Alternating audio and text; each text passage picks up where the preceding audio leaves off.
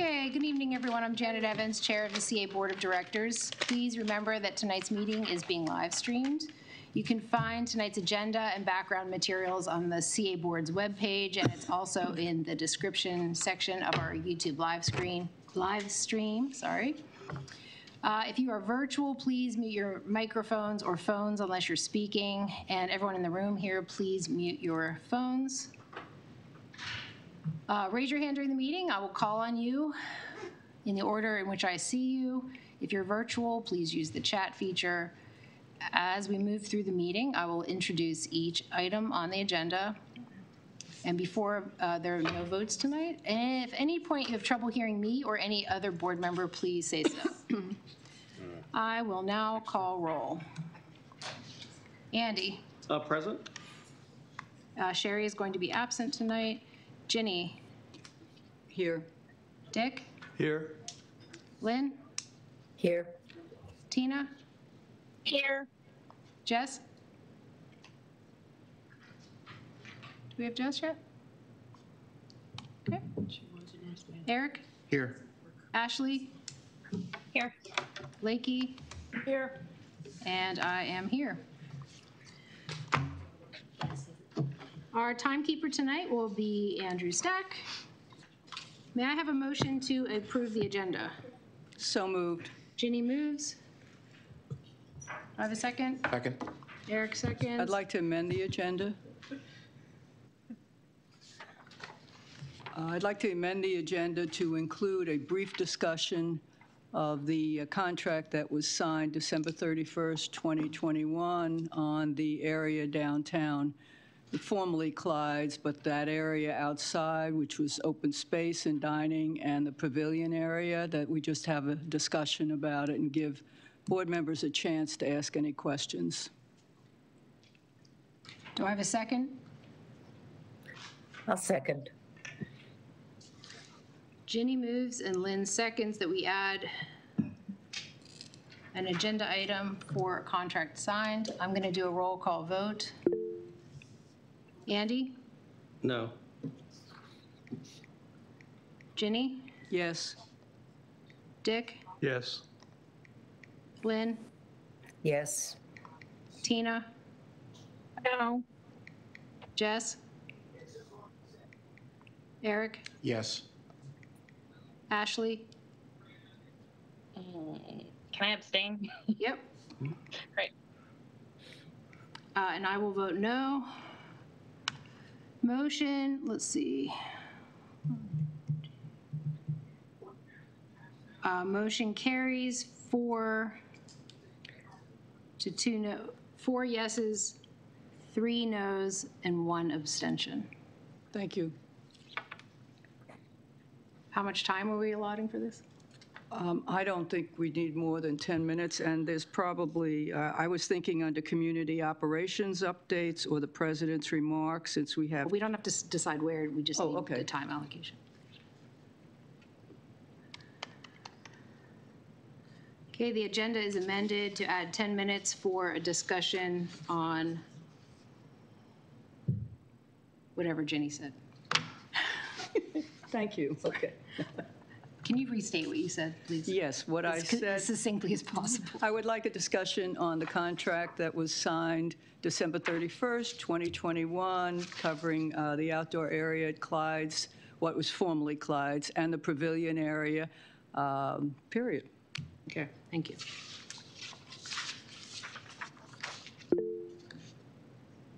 Okay, we'll be moving on to resident speak out. First up, we have Richard Briggs. Richard, you have 3 minutes. Oh, I think sorry. we have to approve the agenda. Oh, whoops. Sorry. Sorry, I forgot.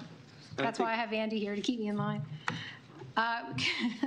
Do I have any objections to the agenda as it stands? No. That's with the amendment. With the amendment? Okay. No. All right, agenda passes. Thank you, Andy. Okay, now we'll move on to resident speak out. Good evening. I'm speaking out tonight about the need to review anti-nepotism rules, and specifically to advocate for exemptions to these rules for part-time seasonal employees. Our 2 children, Georgia and Julian, 18 and 16, are heading into their 13th season with the Columbia Neighborhood Swim League's Huntington Dolphins. They swam full-time year-round for 8 and 10 years respectively. Our son, 16, competes at the state tournament. This all started with the Columbia Neighborhood Swim League. Since they joined the Huntington Dolphins in 2010, the team, then in the midst of a 6-year, 30-meet losing streak, has improved tremendously, doubling in size and winning roughly half our meets. We have a loyal, enthusiastic, improving group of swimmers and families. My wife served as manager for 6 seasons. It has been very rewarding and an incredibly positive experience with the Huntington Dolphins.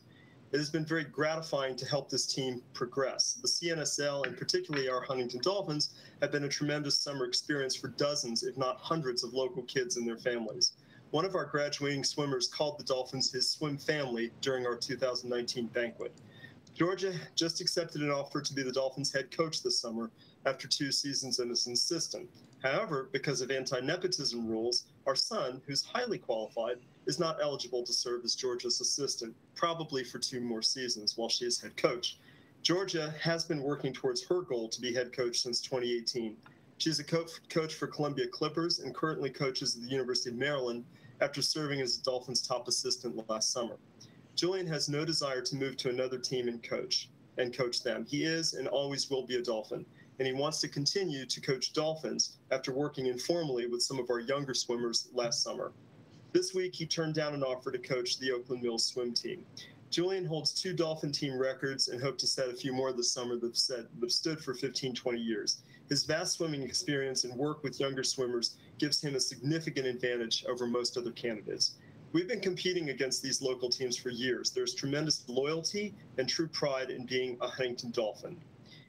It seems to me that this is what CNSL is all about. CA policies should support this type of loyalty. There's much more reward than risk in allowing Julian to coach Georgia. Part-time seasonal employees have little to no ambition to rise up through the CA ranks. They simply want to get coaching experience, be recognized as good coaches, and work with their friends and teammates. Some siblings may not work well together. However, this can happen between coaches who aren't siblings as well. Our 2 recent head coaches, both good coaches, did not work well together. They were a prime example, but we made it work. Do I have much more time? 20 seconds. I'm just hearing. Yeah. Okay. A few of our 75 or so Dolphin parents might object to 2 siblings coaching. I doubt it's more than a handful at most. And if the arrangement isn't successful, we can change it up next summer. Nothing ventured, nothing gained. I can't emphasize enough how qualified and experienced they are. It seems to me that sticking to these anti-nepotism rules, applying them to part-time seasonal employees, simply deprives these young adults of opportunities they're clearly prepared for and deserve. Thank you, Richard. Ginny has a question for you. Yeah, Mr. Briggs, would you mind sending us your testimony, please? Your voice would fade in and out every once in a while. Sure, I'd be happy to. Thank you very much. I have it at work, unfortunately, so. Oh, no, no, tomorrow's okay. Okay, fantastic. Tomorrow by noon will be fine. No, I'm kidding. Okay, fantastic. I'll do that. Any other questions? Thank you, Richard. Okay, thank you. I do have a question for the board, actually. It's my understanding that this rule has not applied to part-time seasonal employees for the entirety of CA's existence. I think the CNSL has been around since 1969. I understand that these rules went into place, were applied to these positions about 15 years ago. Am I accurate enough on that? I actually don't know, Richard, but I can ask someone to follow up with you with the history of that rule if you'd like. Yeah, fantastic. Okay, thank you. Okay, next up we have Heather Kick.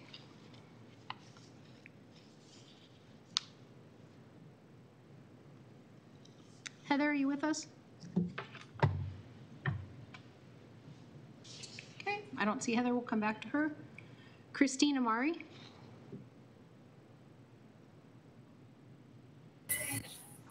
Hi. I wanted to speak tonight again about the Sixpence Tot Lot Playground. I wanted to express my disappointment in the board's decision not to fund a comparable replacement structure for the playground. I've already spoken here in the past about the deep community significance that this playground has, and how it's a touch point for making new connections between neighbors in the extended area. And I want to reiterate what a loss it would be to have this space taken away. I also want to reiterate that 134 people replied to the survey that the Hickory Ridge Village Board put out about the playground. So that's an indication, I think, that makes it very clear that this is an extremely popular and highly valued playground that really is providing a lot of value to the community. And you know, again, I just think that it would be a huge loss to have it torn down. I also know that you've been made aware of the history of the playground, which is it was designed originally by a resident of Columbia and has been around for generations. And replacing it with a structure that doesn't provide anywhere near the comparable value would just clearly be, you know, just a loss for the community with so many people who love and use it. I wanted to touch on the importance of this playground as one of only a handful that serve children in the 5 to 12 age range. It's such a great thing for parents to be able to bring their children to the same playground and have them all be entertained in the same area. And furthermore, it's hard to find free spaces designed for the older end of that age range. And I think it's really sad to lose that, because I feel like we should, you know, be providing more spaces to serve that group, not taking them away. In the last meeting, some members mentioned other larger playgrounds such as Blandair Park. Those options are far away and require driving. Kids in our neighborhood on the older end of the age range the playground is designed for could walk there from home and play together. Most of the other options require driving, which not only removes that as an option for them, but is also, you know, just in general not environmentally friendly. And I think, you know, being able to walk to a playground that serves a wide age range is a really nice thing to have in our community.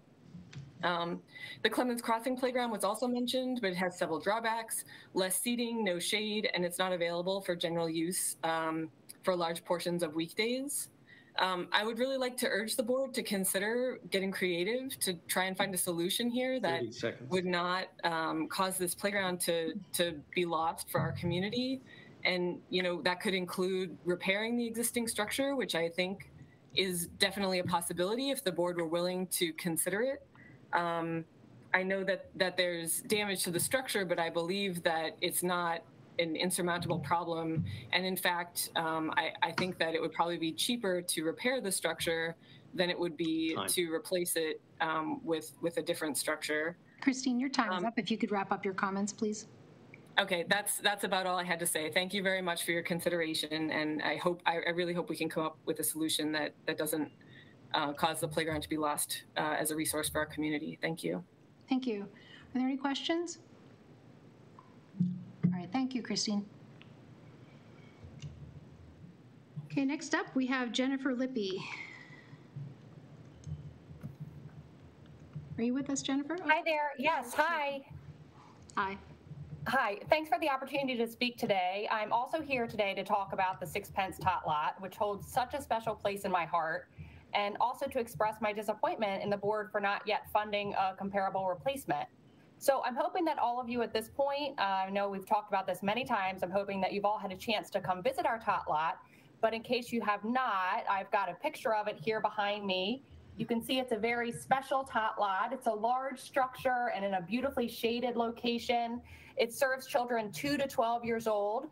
Before its closure, it was always teeming with playing kids and adults gathered to chat and visit. You would have never been able to get a photo of it just completely deserted like it is in the picture behind me. But now it just sits empty all the time, giving the impression of a sad, dilapidated place when so recently it was anything but that.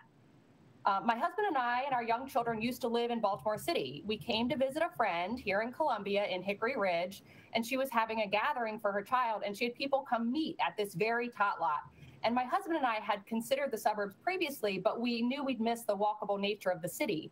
So we came to this gathering at this Tot Lot and said, what is this? This path, this playground, the pool up the hill, what is this place? We were so excited. And my friend said, this is all Columbia Association, and it's just lovely and amazing. And we moved shortly thereafter. And we've been on Crossbeam Circle since June of 2019. So doing the math, we've lived here for just a few months before the Tot Lot closed, and we've missed it ever since. Everyone in my neighborhood misses it. And we're all shocked that not only has it taken 2 years to address this, but that now there's consideration of not replacing it. This is what brought us to Columbia, what attracted us to the area in the first place, and one of the hubs of our neighborhood. Columbia has been named the second happiest city in America, and walking to this tot lot when it was open, I would 100% believe it. Every time we went to this tot lot, walking down the wooded path, I'm gonna get emotional. Passing neighbors out for a stroll or walking their dogs, and heard the conversation of adults and the playing of kids, my husband and I would just feel so full. Like, this is why we moved here. This right here is exactly why we moved here. Walking down the street to this large, multi-age, shaded, safe, fun playground to meet neighbors who would become our friends. I'm confident that these types of community hubs create better integrated, safer, more desirable neighborhoods where the vision of Columbia plays out in real time. A neighborhood that is essentially located, highly visible, boarded up playground that has not been that way for 2 years is, on the other hand, not a great look for CA or for Columbia in general. And it doesn't contribute to the neighborhood atmosphere that is the Columbia dream. This tot lot has been closed for 2 years. And at the last meeting, there was some question about whether it's fully closed or if it's partially closed. Can the swings still be used? And I just want to assure you that this that this tot lot is fully closed. No one is going to trust their children playing on part of a tot lot when the rest of it is fully boarded up. As Jennifer, your time is up. If you could wrap up your comments, please. Thank you so much. I beg you to hear what I'm saying, what my neighbors have said to you both here and in their letters for the past 2 years. This tot lot is treasured to us. Please take the steps to repair or replace it. Thank you. Thank you. Any questions? All right, thank you, Jennifer. Okay, next we have Ryan Gardner.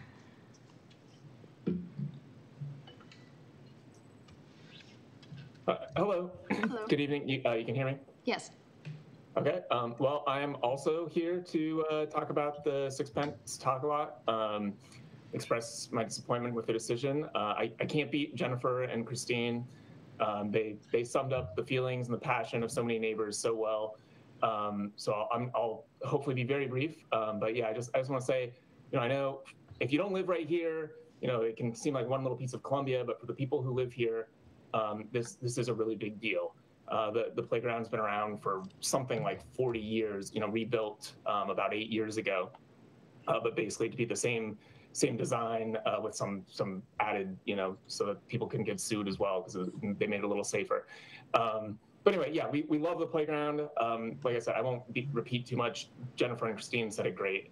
I had also heard, and to be fair, I didn't see this directly, but I'd heard some people there was discussion about, oh, well, we've got new playgrounds at the lakefront and Land Air as a sort of argument against a full replacement of the Sixpence Tot Lot.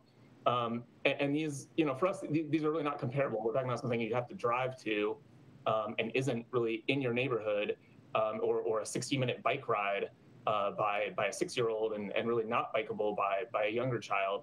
So it's part of the neighborhood.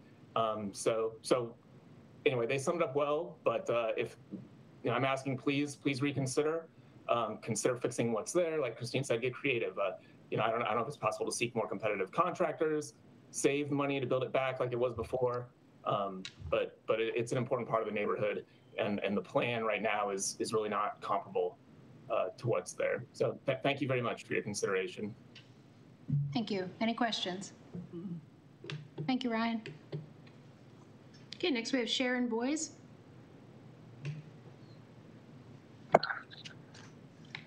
Hello. Hi. Hi. Oops. I have Richard Briggs popping up in front of me a little. There we go. Good evening. My name is Sharon Boyce. My family moved to Columbia in 1969. As a resident of Longfellow, I would like to thank the Oakland Mills Village newsletter for informing me of the proposed changes to the lakefront and for the opportunity to learn more about them tonight. Although I have recently received several double-sided advertisements for me to join a Columbia gym, I never received mailings about proposed major projects and changes in our community. To me, over the past several years, there's been a growing disconnect between what the residents who live here want and what the decision makers are approving. No one has asked the people who've lived here most of their lives why they stay, but common sense would tell you they liked what they had. No one was asking to shake up the status quo. We chose to live in stable, well-established neighborhoods. We cherish our wooded paths and unique architecture. Why would we hide the Rouse building from view? Columbia is a planned community that took nature, the environment, and our quality of life into consideration. The forested stream valleys were intentionally preserved, and I and many others feel it's a unique and special place. But something has changed. As a resident, I continue to watch the new stewards, some who had no prior connections with our community and some who still don't, make permanently altering, huge quality of life-changing decisions for the residents and the environment without any inclusion from the residents, the ones who will be impacted the most. It seems like easements and contracts have become the standard norm for excluding public comment, and apparently at times, even comment from the CA and village boards until it's too late. Easements feel like a backdoor for development. The process should not be to grant an easement on CA property or a cherished open space first with a blank slate for private companies to design and profit from, then learn the plans, then let the community find out on their own, and often not in time to do anything about something they might not want. These easements typically say they are for the social welfare of the people of Columbia. Says who? How many acres of open space are currently in an easement? How many acres is the goal? How much has CA profited from these easements, and how much were they valued at? How is trading the lakefront public parking lot and access to prime areas of the lake for another medical building and seating for one restaurant promoting the social welfare of the people over business interests? How does the 133-acre 6-mile-long Lake Elkhorn to Long Reach easement that will remove up to 65 acres of forest along the Elkhorn Branch Trail through 3 villages be for the social welfare of the people? Why didn't CA tell the residents about this before they signed the easement and not until after the initial public comment period ended? We have an election coming up. I wonder if we will vote to continue to shake up the status quo and look back with regret at our short-sightedness, or will we recognize we have something special and decide to preserve it as the previous stewards had with inclusion and transparency? Thank you so much. Thank you. Any questions for Sharon? Thank you, Sharon. You're welcome. Okay, last up, we have Greg Schwinn. Hi, Greg. Yeah, hi, everybody. Greg Schwinn, Hickory Ridge.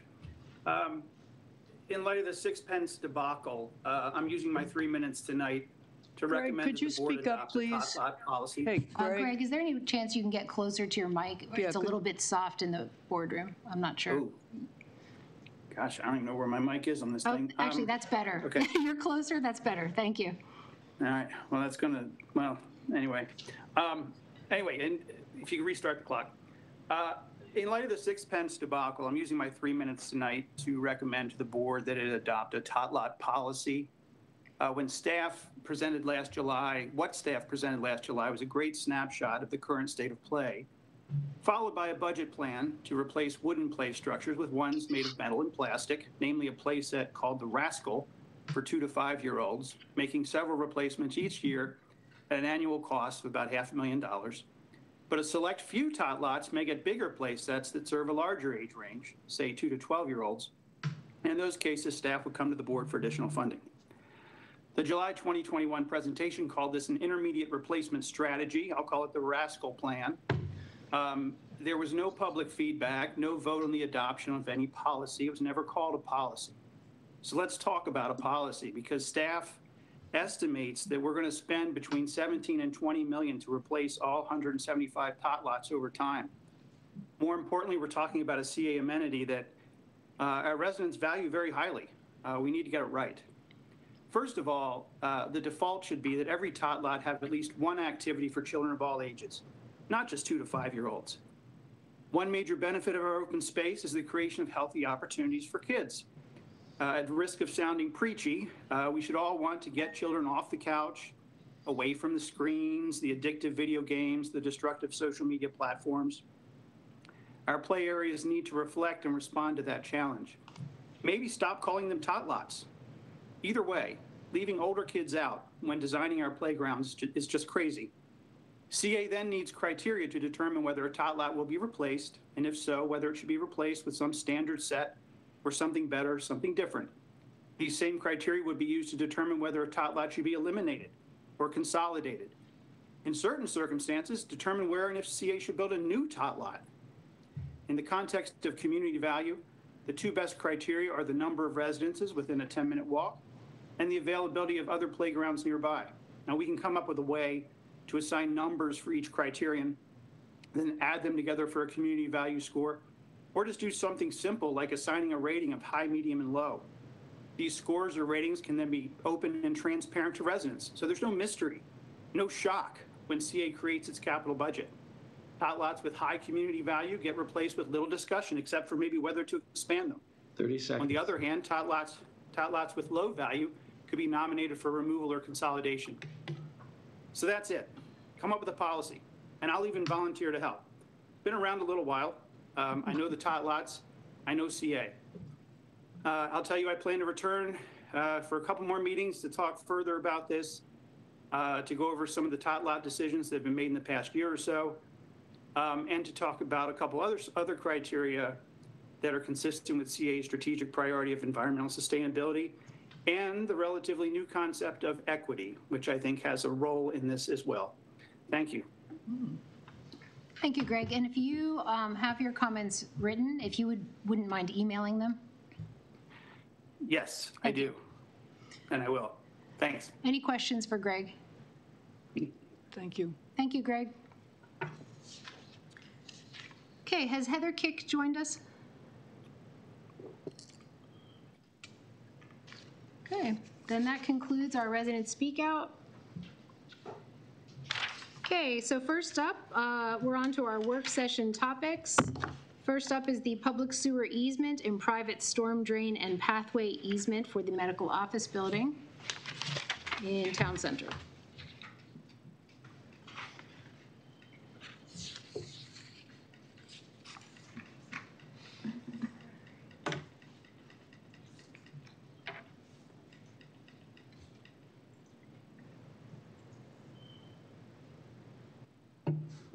Good evening, everyone.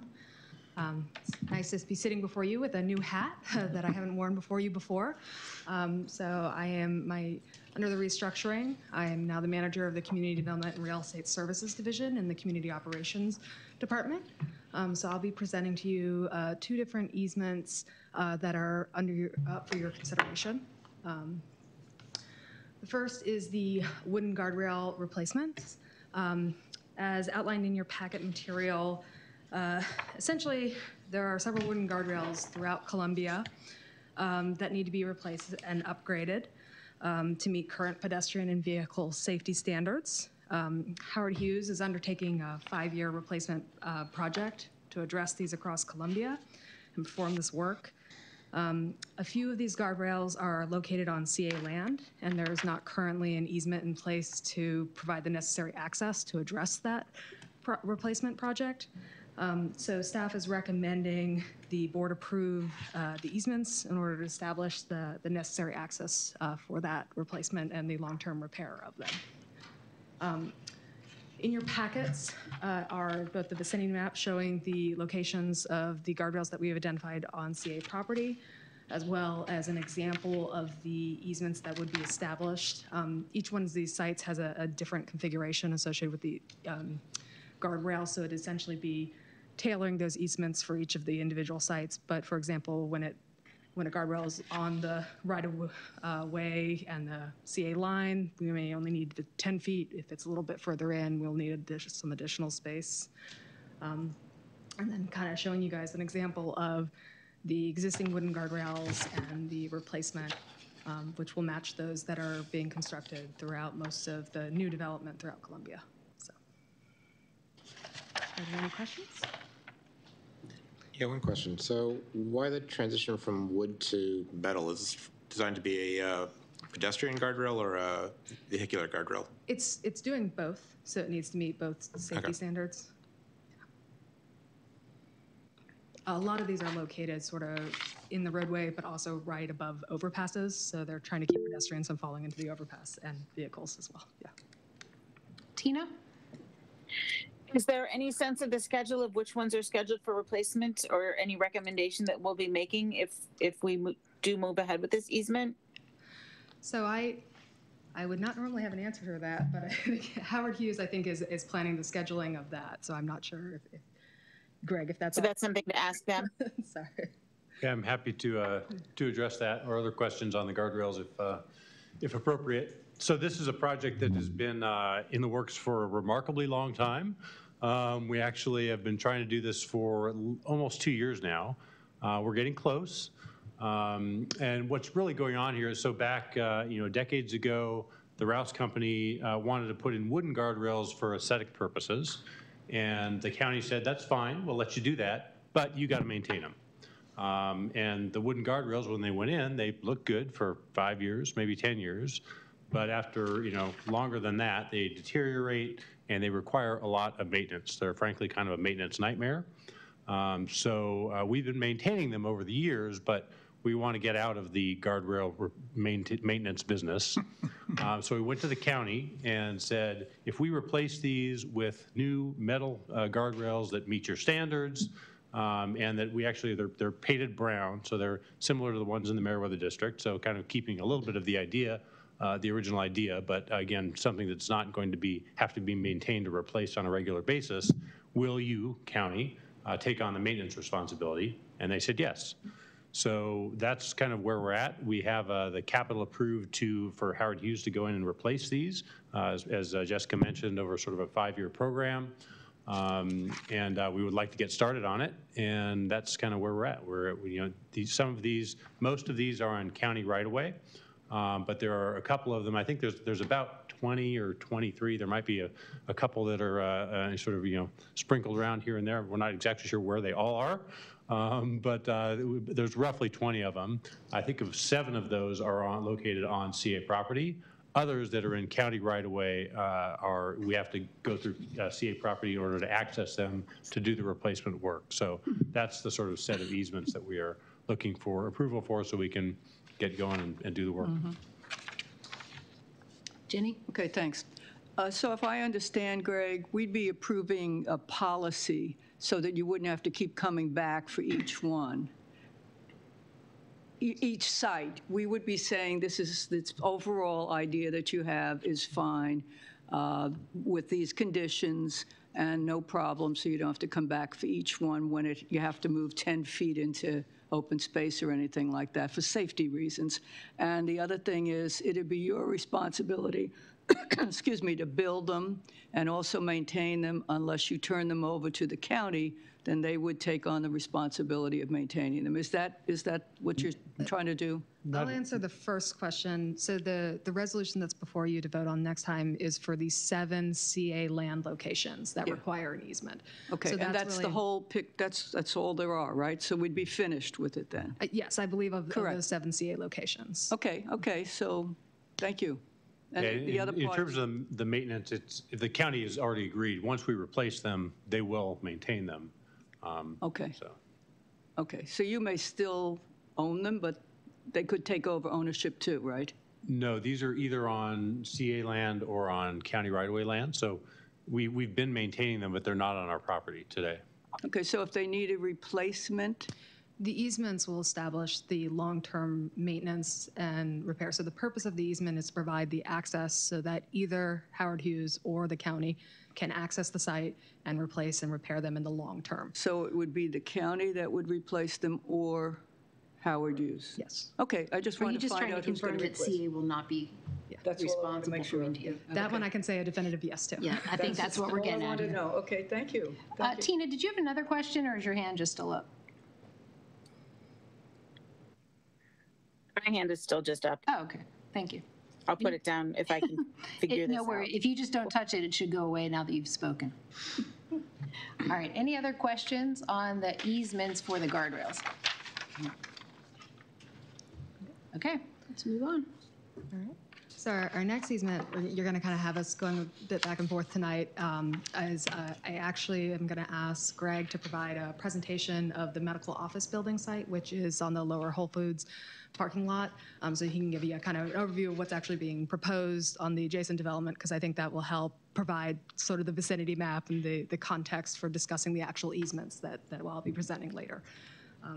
Tanya asked if I would drive. Is that okay, or do you want to? Oh, okay. Would you prefer? That's fine, yeah. Okay, so just say next where you can arrow. So- Okay, or I could just drive with, Or you can just drive. just with, You can just, okay. Drew's going to be mad at me for not joining us. Drew is behind you, just in case. All right, so I stop sharing. Share. Would you mind? Sorry, we're dealing with some technical difficulties of having multiple parties virtually and in person.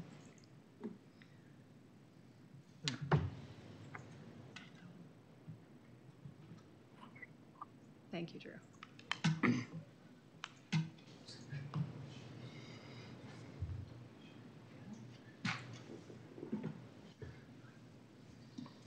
All right.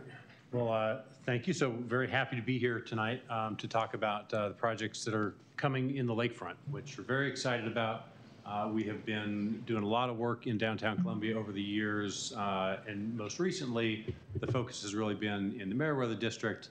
We've done a lot. In fact, we had the board back a couple months ago to sort of tour through the Meriwether District and the work that we've done. So it's been great progress. There's still lots to come. We've had good success with everything from the residential, the office, and the retail down there.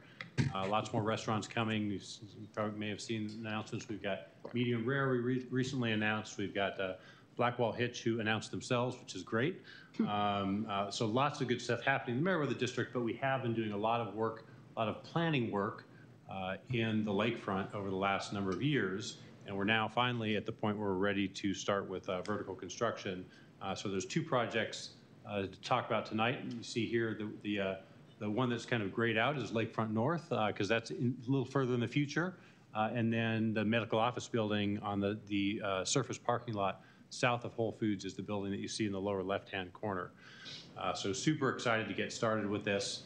Again, these are the two projects. And they are, because these are adjacent to Columbia Association land, with being adjacent to Lake Kittamakunde, being adjacent to, at the north end, the stream bed that connects Little Patuxent River that comes through and comes into Lake Kittamakunde, that watershed. So they're adjacent to those, and so there are the land is affected with some water and sewer easements, with some storm sewer easements, with some the pathway connection easements. So that's really what we're here in order to ask for approval from the board. I guess tonight's not actually approval, this is informational, but we'll be coming to you for approval on those. And the South Lake one is that project, that medical office building is very close, so we're looking to start construction there come June. Lakefront North, and so that we have a specific request that is detailed. That'll be, I guess, in front of you maybe at your next action-taking board meeting. Lakefront North is a little further out. We are aiming to start construction by the end of this year, early next year. So we got a little more time on that. So we don't have the specific request that's that's part of this package tonight. But I just want to give you an overview of the project, or an update. Again, those of you who came down to the Meriwether District a couple months ago, we sort of gave you an update there. And this is just kind of a further sort of show the progress we've made over the last couple of months. So again, you all are very familiar with where we're talking about here. And this is a diagram showing the locations. At the left side of the site is the medical office building site. And today that is a surface, asphalt surface parking lot. One thing that I know is of interest to the board is stormwater and stormwater treatment. Today, the stormwater, and frankly, the site to the north is also essentially almost all impervious asphalt parking lot that has no stormwater treatment because it was developed, 4 or 5 decades ago. So it was before modern stormwater regulations, which are quite stringent in Maryland, were put into place. Right now, there's no stormwater treatment on those sites. With both of these developments, all of the stormwater will become treated both for quality and for quantity before it goes into Lake Kittamakunde. So again, today, it all runs off directly into the lake. All of that will be treated as part of this project. The other thing that I think is really important to show in that, or point out in that diagram, is the importance of connections, the importance of connections to the pathway system. We've been expanding the pathway system throughout downtown now. We've connected the pathways from the hospital through downtown, across the bridge, across 29 over to Blandar Park. That was one of the first amenities that we put into place with the downtown plan. We recently completed the connection up to the Wild Lake Village Center. We also, and this wasn't in the plan, but we thought that it was important, we made a connection around Meriwether Post Pavilion, Meriwether Drive, and then up Symphony Woods Road. So that also has the multi-use pathway. And the connectivity for biking, for cycling, for walking, maybe in the future soon for scootering, is just really sort of incredibly important. So this diagram sort of illustrates some of those connections. The north-south connection here, which we call our Wincopen Extended, is again that's really going to be a pedestrian-oriented street. So Little Patuxent Parkway obviously is extremely auto-oriented. We want to have a great walking street, and you'll see some more imagery of that as we go forward. And we want to have that connect through to the Lake Kittamaqundi path and to the trail system that also connects both to the lake on the north end as well as over to Wild Lake, and frankly the whole 100 miles of pathways throughout Columbia. So the connections are really important. And with that, I'm going to turn it over to Tanya Potter to walk you through in more detail of this project. Tanya is the project manager, the construction manager for this project. So Tanya, take over from Great. Here. And I guess I'll drive for you. Okay, thank you. Thanks to everybody for your time and having us here. Thank you, Greg. So the South Lake Medical Office Building, we recently submitted our STP and received comments back. We're in that response process. So like Greg said, we're getting ready to start within the next several months. So a lot of excitement on the project. I'm gonna hit the yes. So like you're very familiar with the site. This is a great aerial that kind of shows the connection, the proximity to the lake, to the CA property adjacent to the lake, and the connectivity to the forest restoration just to the south, and proximity to the Whole Foods. So this is great, really great aerial. So the building actually will sit where, the limits of the parking lot that you see now, and really push to the side where the edge of the woods is on the left side of the page. One of the main goals of this, we need to retain the operations for Whole Foods, for the loading dock, for access to that lower level, for the space, as well as to the lake. So that is, we will be maintaining that and actually adding additional parking with a structured, two-level structured parking on top of this building, which I think the next couple slides will show that. If you could go back one. There we go. Thanks. So that was one of the basic criteria is it's got to work. The site has got to function like it does to provide public access to the lake, into the building for Whole Foods operation. So we're basically utilizing that asphalt parking lot as, to build the site on. This site does fall in a floodplain, and how we're dealing with that is the floodplain is being retained, but we're building up the base. So it basically becomes a chamber under the garage, the first level of the slab. So nothing as far as the floodplain will change, of the capacity. If for some reason there is an event, the site will operate like it does, but it actually, with that opportunity, it improves to make a more level parking lot and help with some ADA connection issues, which we'll show you in a bit. This slide also shows obviously the lakefront pathway, and there's a southern connection, kind of a sort of a trailhead. The plan will shift that trailhead north and we're providing an ADA connection to that trail, as well as a shorter connection, non-ADA, to that pathway, trying to work with the existing grades. And that's basically the area, that green area. You see the red cars at the border. That's the lot we're talking about. That's CA impacted area. And then also want to call your attention to the left side where the dotted pathway line indicates. This is an easement that CA has with HRD entity and Howard Hughes entity for access, pathway easement access for that use. And also Chompers, I think that's the dock, the loading, the dock launch for that. We'll be doing some improvements while we're, in the area to help that access, make it a little bit easier maneuver in getting in and out of the lake, which we can show you on a detail for that. Okay, and then here's another really great shot of the lake and showing the Rouse building and the site. And then the next slide shows, the view of tomorrow. This is the positioning of the office building. Like I said, we really pushed it south to give breathing room to the old Rouse headquarters, the Frank Gehry building, to give it that space to help with operations. And also we've created this, as you'll see later, and you can see in this photo, a terrace that creates this public elevated connection, which will be on grade with the Whole Foods parking lot, so pedestrians can walk over. You have these great views of the lake, and then a stair connection down, and then our ADA connection will be, as it is today, down in the surface lot. This is a nice rendering. It's from the Whole Foods lot. If you look south towards the lake, and one of the fun challenges of this building is how, to site it, to keep the loading dock, that ramp down to the loading dock, to the lower retail office area, and maintain that parking operation. So this gives a great view of the 2 levels of parking.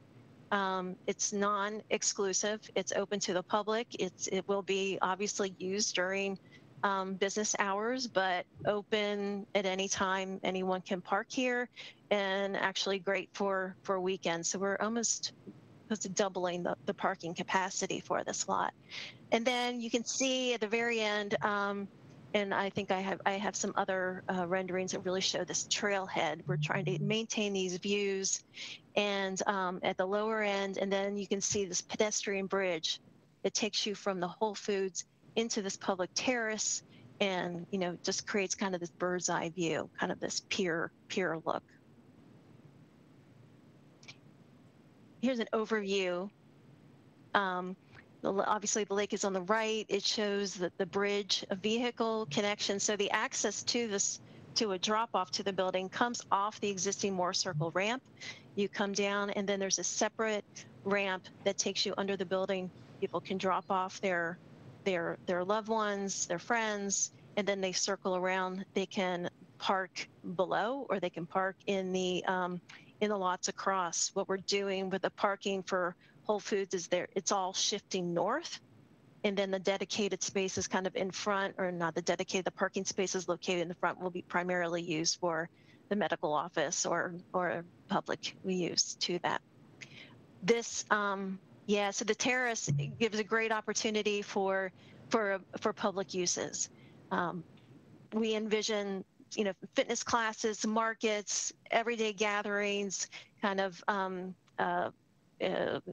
impulsive gatherings, and also, like we did in Colorburst Park, in a much, much smaller scale, is to create some really great programming to complement what's going on with Lake District, and augment it. So we really want to see this. It's a very open, it's a very flexible space. So you can do many type of pop-up opportunities. So that's how we envision this use.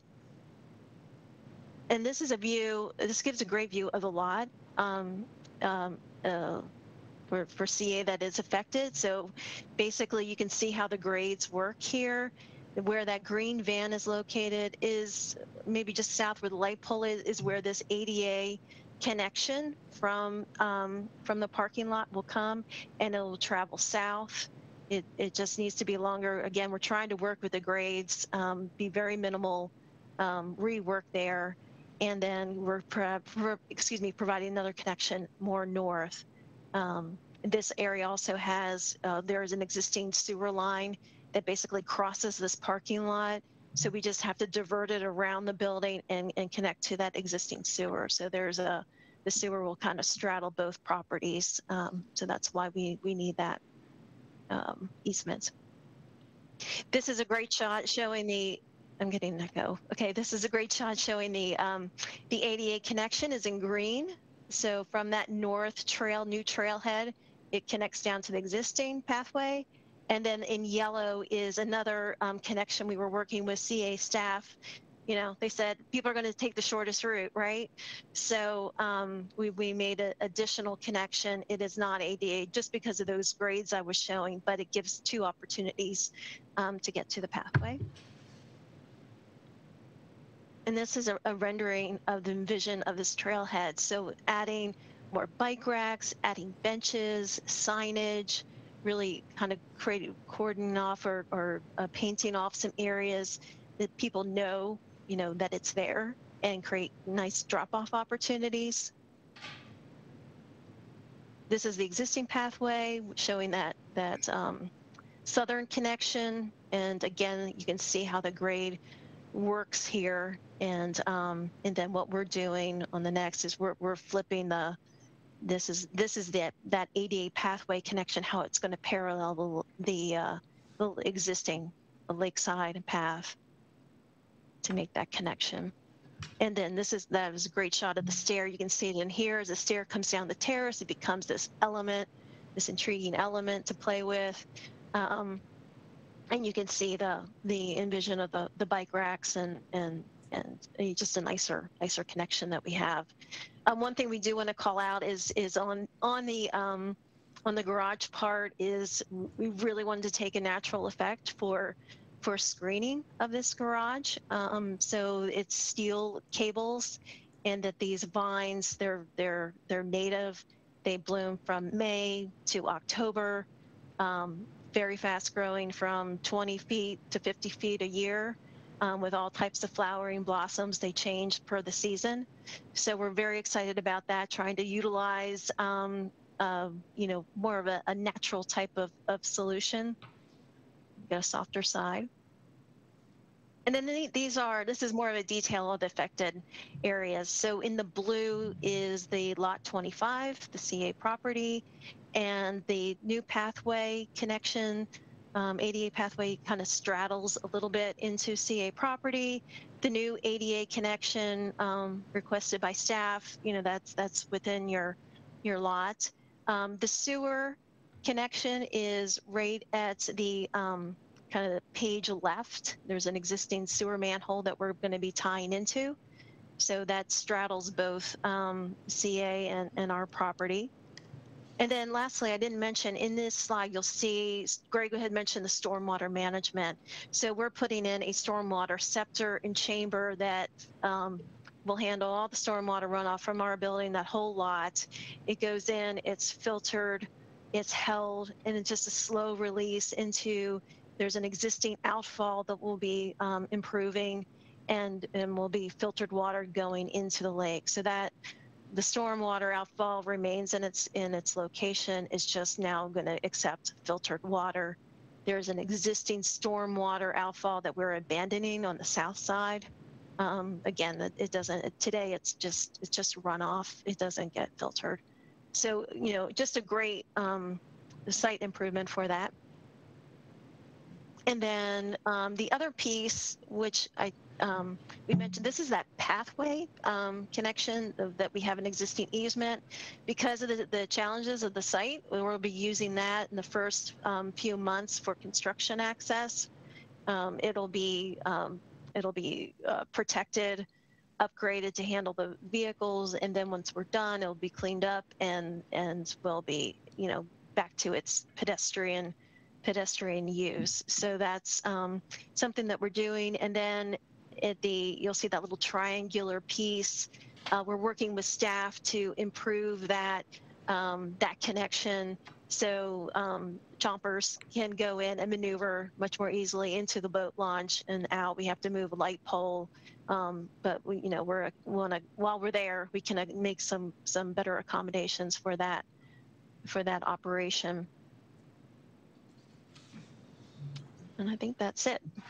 I'm going to take back over to finish up the medical office building. Okay.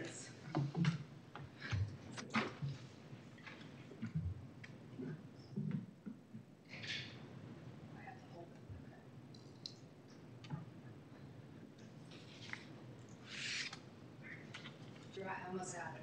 I almost got it right. You got help right behind you. Did I click the wrong one? See, Drew is well versed at saving me from technological issues. So.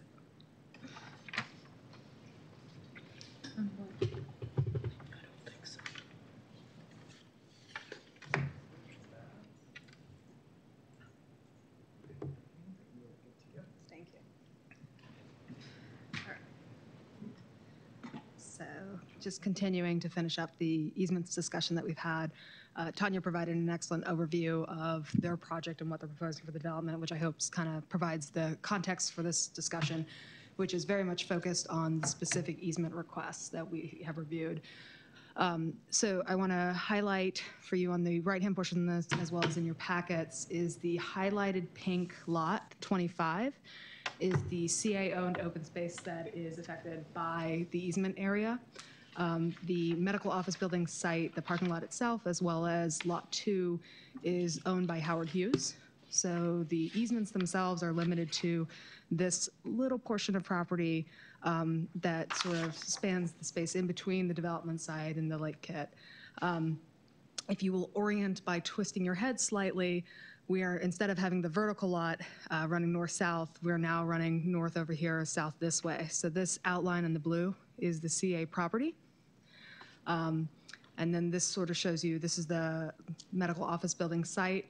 This is the new ADA trailhead ramp coming from the parking lot. It primarily is located on the Howard Hughes owned portion of the property, with the exception of sort of where it dips into the CA space here. That's really to allow the grades to slope down to actually achieve that ADA compliance. As Tanya also mentioned, when we look at a trail section, we kind of try to consider human nature and the fact that people, if they want to go north, they're going to go through the grassy spot. So we asked if they could incorporate a more direct route, which they have. So those are the pedestrian and bicycle connections that are associated with the easement requests. In addition to that is the sewer line, which sort of, you can see this red dark line is the actual sewer line, and then the easement area, because it's a public sewer easement held by Howard County, they have clearance requirements for the size of the actual easement area. We then have two existing storm drain outfalls that currently convey water from the parking lot site to Lake Kittamaquinde. One is in this vicinity here, and that's going to be abandoned. The other one is highlighted in blue here. That's existing, but it's going to be replaced as part of the development project and make sure that we actually establish an appropriate easement for the long-term maintenance of that. Jess, was there any thought to some sort of bioretention there? Is there not enough space for it, or? Well, part of the issue is that it's all in the floodplain. So there's not really anywhere for the water to go before it hits the same thing. So it's really about making sure that you can hold on to it and expand the capacity of the floodplain. That is my very non-technical, non-environmental scientist answer to that one. So I'll let others more specific. But the county reviews the stormwater management for the sites, and I do believe the site has received an approved environmental concept plan. I don't know if you know the answer to this, but is it just because the storm drain poured into Lake Kittamaquinde previously, it's still allowed to, or is that not? Well, because typically that would not be allowed under current regulations. All water has to outfall somewhere, so it has to go somewhere. So this is really about establishing the existing outfall. My understanding, I thought Maryland law was that it had to be managed on site as much as possible. Yeah, so my understanding is right now it outfalls directly in. Once the site is redeveloped, it will be filtered and treated through your stormwater management system and then outfall. Oh, I see. I heard you say that. I just wasn't sure what that meant. Yeah. There's just different different types of treatment. So a bioretention is a very specific kind.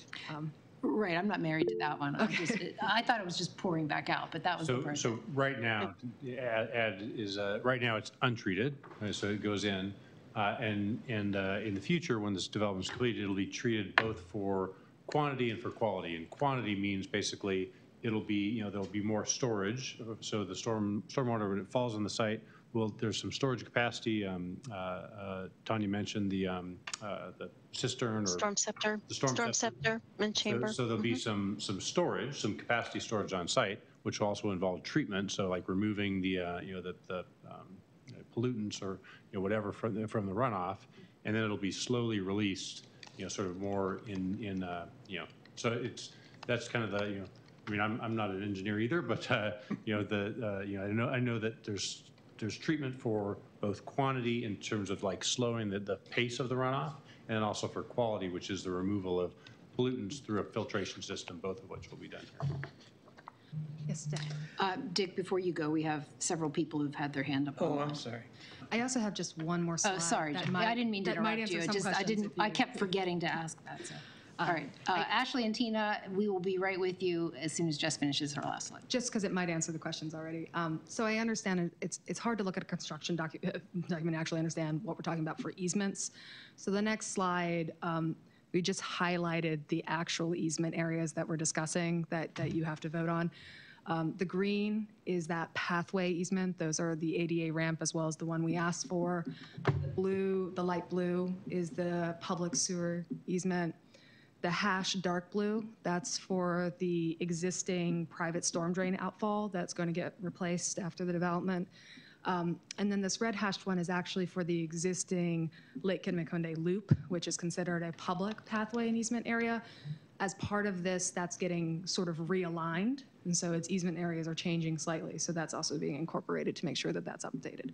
So wanted to just provide you a little bit more color-coded clarity there. So happy to answer any questions you have. Okay, Ashley? Yes. So my question's about the medical office building. I know the last time Greg presented to us, he shared some of the newer buildings had received high LEED ratings. I was wondering if there's a rating expected for the medical office building. Yes, we are striving for platinum, which that's the highest level of environmental sustainability under the LEED system. We won't know if we get it for sure until after the building is built. But we're shooting for platinum. So far, we've all the buildings we've built so far. The first ones we built were silver. The last two, 6100 Meriwether and Juniper, achieved gold level. And we're shooting on this building and also for Marlowe, which is the residential building under construction in Meriwether District, for platinum. We're also targeting platinum in the Lakefront North neighborhood. I'm not sure if we're going to be able to get there or not because LEED, the way LEED works is every few years they kind of up the bar. So the bar keeps getting higher and higher. My understanding is they just up the bar again on platinum. So we are still striving to get there, but I'm confident we'll be able to get at least gold again, and we are trying to get to platinum. Awesome. And then hold on one sec. I just wanted to remind the board that this is specifically about the easement. Greg will be giving us a presentation. I guess it's on the other building though, isn't it? Mm-hmm. Okay. I just want to keep in mind that our portion of this is just approving the easement. So, whatever questions you may have about the structure itself, I'm sure they're very valid, but what we are discussing tonight is the easement itself, and next meeting we'll be voting on the easement. So if you have specific questions about the easement, I'd like to focus on those so that we just make sure that we cover all of the questions that might be around that particular topic. Mm-hmm. Great. Did you have anything else on that? Thanks. All right. Thank you, Ashley. Tina? So the stormwater easement to handle all of the stormwater for just this property, is any of the stormwater that's in any of the other parking lots being mediated because of this development? I don't know, Tanya, I don't know if you can, I'm not sure exactly what the flow, like, obviously there is the, to the west is the surface parking lot for Whole Foods, Right. Part of that will also serve this building. That parking lot was improved for stormwater treatment when we redeveloped Whole Foods back in, I guess that was 2014. But you can see that's a separate. Yeah. It's a separate system, but those were using bioswales, so it's kind of a different treatment all throughout the parking lot. You can see, but this storm scepter and chamber just handles that lower lot, the whole basically captures that whole loading dock area as well as the building footprint. And the treatment now is basically let it run into the lake. The treatment in the future, because of the easement, will be much better. Okay, thank you. Yeah. Mm-hmm. Sharon, I wanted to acknowledge that I saw your hand raised, but we're now in the board portion of the meeting and residents are not permitted to ask questions. So next up we have Dick. Actually, two of my questions have just been answered. I would like to say that I really like what you've done with the screening. I know that was a CA concern before, and it looks like that's going to look very nice. Thank you. Eric? I got two questions regarding what I'll call the green easement. First question is, how long will the path be inoperable for while construction is going on? And my second question is, I noticed that the green easement sort of crosses both properties, both CA property and Howard Hughes property. So how would that work? Is it sort of a mutual easement? How does that work? It's set up as a reciprocal easement agreement, so that essentially we're saying it spans both properties, and we'll have it understand that it does that. So, yeah. So both parties have access to Right. both pieces of property. Or all, I mean, it's public easement. So. Right. In terms of the timing, Tanya, do you have a answer to that? I can answer that one. So, so it gets really, the challenge is installing the sewer line, because there's a pinch point on that southern section.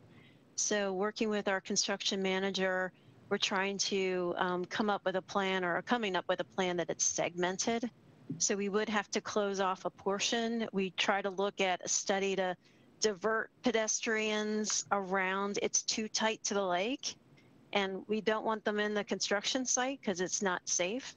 So we're looking at, 1 to 2 weeks, maybe a segment we'd have to close. We'd have to sign it properly at all intersections. But once we open it up, it won't be paved. We'll put gravel or mulch or something, but our goal is to keep that pathway open as much as possible, but safety is number one. We do not want to put somebody in harm. So it's really that pinch point that becomes a problem. The sewer's not super deep, but it's deep enough. You have to do layback, and you need some space to do that. So we're really looking at that too, because I know that's a hot path. Everybody wants to use it. It's a great location. So that's a priority, but we will have a closure just due to safety issues. Andy. Just one question, just to make sure. The easement that we're going to give for the private drain, then that will become the responsibility of Howard Hughes or successors. So all right, thank you. Eric. One follow-up on the green easement. So given the reciprocal easement, would CA still be responsible for maintaining and protecting that pathway? I believe so. I believe CA maintains that pathway and will in the future. Yeah, we currently maintain the Lake Kinmekwane pathway, even wherever it runs on the property lines. So I think it's in evaluating staff's perspective is there's no reason for us not to continue the maintenance into this pathway. Okay, so you'll be maintaining the flow into it, Essentially from where it hits the parking lot and starts becoming a trail headway down to where it connects to the lake kit, sort of because it runs the line in the spectrum. But that's why one of the reasons for the reciprocal access and easement agreement. So. Any additional questions on this easement? Okay. Lakey has something to say before we move on to Greg's presentation. Yes, I just wanted to quickly remind everyone, I said this during the board operations committee when we put when it was voted to put it on the agenda, so I just wanted to say it since not everyone attends that meeting. So the easements were going to be in front of the board this evening, and based on the interest in Lakefront North during the beginning of the pre-submission and entering the STP process, there were a lot of questions from the board. So since Greg Fitchett was going to be here this evening, we decided to leverage the time and extend the invitation for him to make a presentation on Lakefront North. So I just wanted to clearly kind of make a marker line that Greg is going to make the presentation about the components of the plan and the design and kind of those details. We are not discussing any easements this evening around this project. That is, far in advance, and obviously as staff gets more involved and reviewing that, those easements, come back before this body. But I just wanted to be clear that it's really time that we have the developer sitting in the room. And so if you have those kind of questions, Greg is going to be here to answer them. So thank you for being here, though. Yeah, happy to be here. And actually, Tanya will be giving most of the presentation, but I'll kick it off. We are super excited about this project. Again, we have been sort of going through the public process on this over the past. We initiated that. We had we had 2 pre-submission community meetings for this project. One because we have an approved FDP for the site, but we're amending that. So a couple sort of tweaks to that plan. So that's one process, the first 8 steps of the 16-step process. We've also recently initiated the STP process. So we've gone, and on both of these, we've gone through and both had the pre-submission community meeting, and then we've also gone to the DAP, the Design Advisory Panel. So we have already had 4 public meetings on this project over the course of the last probably 2 to 3 months. And so we're now, I think we're submitting both the FDP amendment formally to the county and the STP for this project to the county this month. So we are still fairly early on in the process. Ultimately, both the FDP amendment and the STP will go to the planning board. So we'll have they're ultimately the decision maker on this project. But we are excited to be advancing design on this, and it's a super exciting project. This is kind of what we have today. Again, this is essentially it's about a 12-acre site, almost a 13-acre site. It's at the very north end of the lakefront, sort of between Sterrett Place and then where the hotel and Little Patuxent Square is. There's a very large surface parking lot it used to serve. There were 2 buildings. You can actually see one of those buildings still there. In this picture, it's not there anymore. That's actually MedStar's former headquarters. We demolished that a couple years ago. So this whole site today is existing surface, surface parking, asphalt parking that for the most part is unused because it used to serve these 2 buildings that are now since gone. And it also includes those two building sites from the buildings that we've demolished. So it's obviously underutilized today, but what we are looking to do is create really a pretty spectacular new residential neighborhood. It'll have some retail. It'll have really sort of more, I would call it neighborhood serving retail, as opposed to the Meriwether district is more destination retail. It's more of a sort of a larger sort of regional destination to it. This will be more neighborhood serving retail, but really it's about creating a great residential neighborhood with great open space as well. We've sort of changed the building typology. We are now moving to 2 of these 3 buildings will be full steel and concrete construction, high-rise construction, which will be a first for us in downtown Columbia for residential buildings. And that allows us to create, we also are doing underground parking on this site. So about half the parking will be sort of under what you see here, sort of tucked underneath.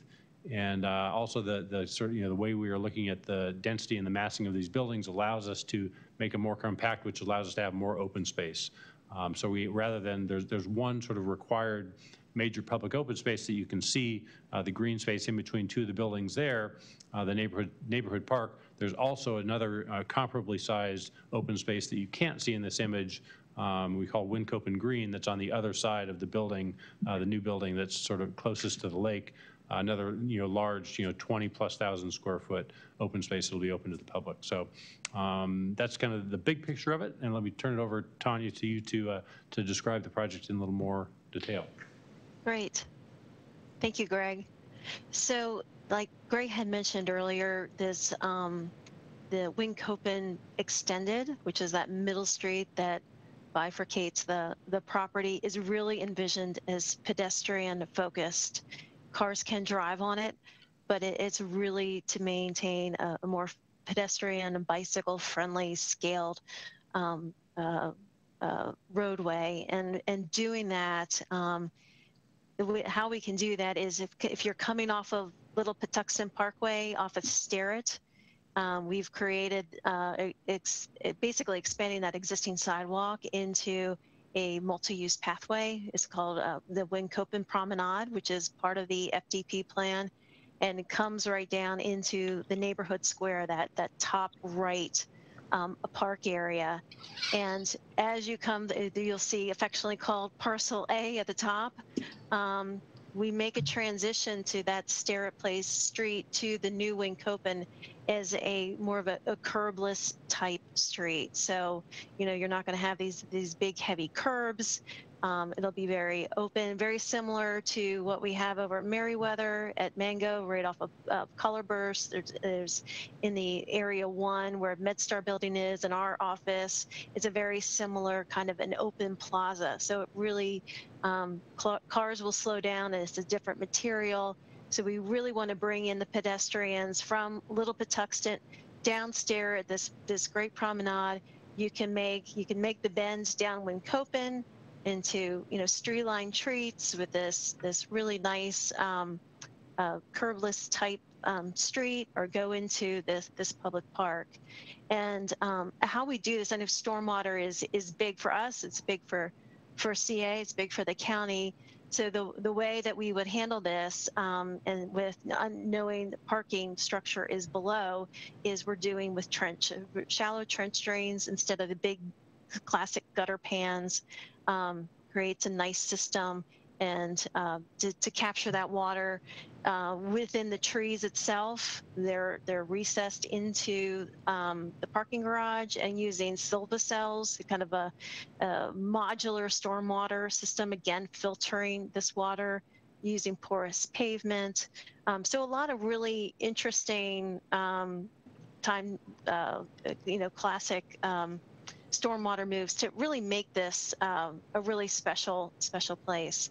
So as Greg had mentioned, on the top right is the neighborhood square, which connects the two flanking residential buildings into this public space, which we're working closely with CA staff, is to create a boardwalk connection, or basically trails combination, probably boardwalk and pathway connection to the lake-to-lake trails across the way. So that's something that we're working on and trying to figure that out. And then we have the Wynkopen Green just to the south, which is another, creates a nice view corridor, towards the lake, really creates a nice, again, a public space for that. And then trying to take advantage of the site. If you've been out there, it's on quite a slope. And so this is a really interesting section cut. That's the gray on top is showing the existing grades. And then right below shows how the parking, we're using that as to advantage, putting this one level of parking below. And Wynkopen, you can see, is right on top. And so, you're not having these big, parking structures. So we're really taking advantage of the site in a creative way. One thing I didn't mention, you could go to the next slide, I wanted to mention. So to create this great Wynkopen, Woonor type streetscape, the light pink is kind of our perimeter street. So that's mainly service. So trucks, all the entrances to the parking garage will be off the street, and there'll be one right here as it transitions into that Woonor type condition. So a lot of the deliveries and day-to-day traffic will really be handled with this perimeter, these perimeter streets, to really help create a take some of the volume off this Wynkoppen green. And then this just is another nice slide that really shows that promenade coming up from the north and the alley of trees that takes you down into the neighborhood square. This, the connection, you'll see a stair connection, and the ADA pathway, kind of this serpentine way. So we're trying to keep that ADA connection down to this perimeter streets. The courtyard, so all of these buildings have, really nice courtyard, green space, again, trying to, take advantage of the views of the lake, of the openness. There we go. And then this is just a great shot. This is that neighborhood square. So that's the main primary park. And really some interesting moves. We're working with quite a creative team to figure this out. But you've got these, what they call the north outlook, the south outlook. So they come kind of like right off the buildings that overlook into this central lawn, the central square. You can see how the ADA, the pathway comes down and just makes some really interesting spaces. And what's interesting, I was mentioning the stormwater. So for neighborhood square, we're using porous pavement. In the further park to the south is actually over the garage, so it's more of a green roof element. So we're just using a lot of different type of stormwaters, filteras on the perimeter streets. So again, using a lot of different stormwater components. As we mentioned back in the MOB, that parking lot, it's just runoff right to the lake. This is the same condition. So, obviously following state, local regulations, and doing some really creative solutions with these public spaces with stormwater is what we're really shooting for.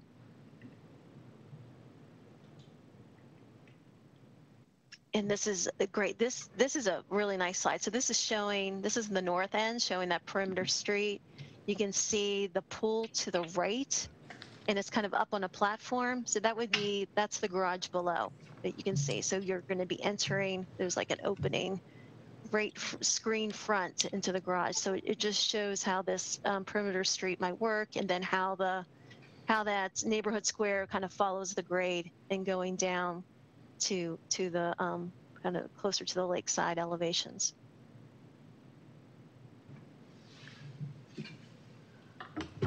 Yeah, and thanks, Tanya. One thing I'll add is that this is still a work in progress, and actually in this image, Dick, I think you mentioned the contrast between the building A was maybe a little much.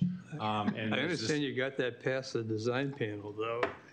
Well, as this design has evolved, we've come to agree. Oh, thank you. So there is actually a reduction in that we're working with the facade materials there. We kind of fell in love with the idea of, because the red brick is a very traditional material around here. So that building originally was going to be all red brick, and we're like, well, that's a little much, feels a little institutional. So we sort of came up with this contrast, but then it was too much contrast. So the next iteration you'll see that I think is going to be the final one will have it'll be a different facade treatment, different material treatment that I think you'll find maybe a little more pleasing. So,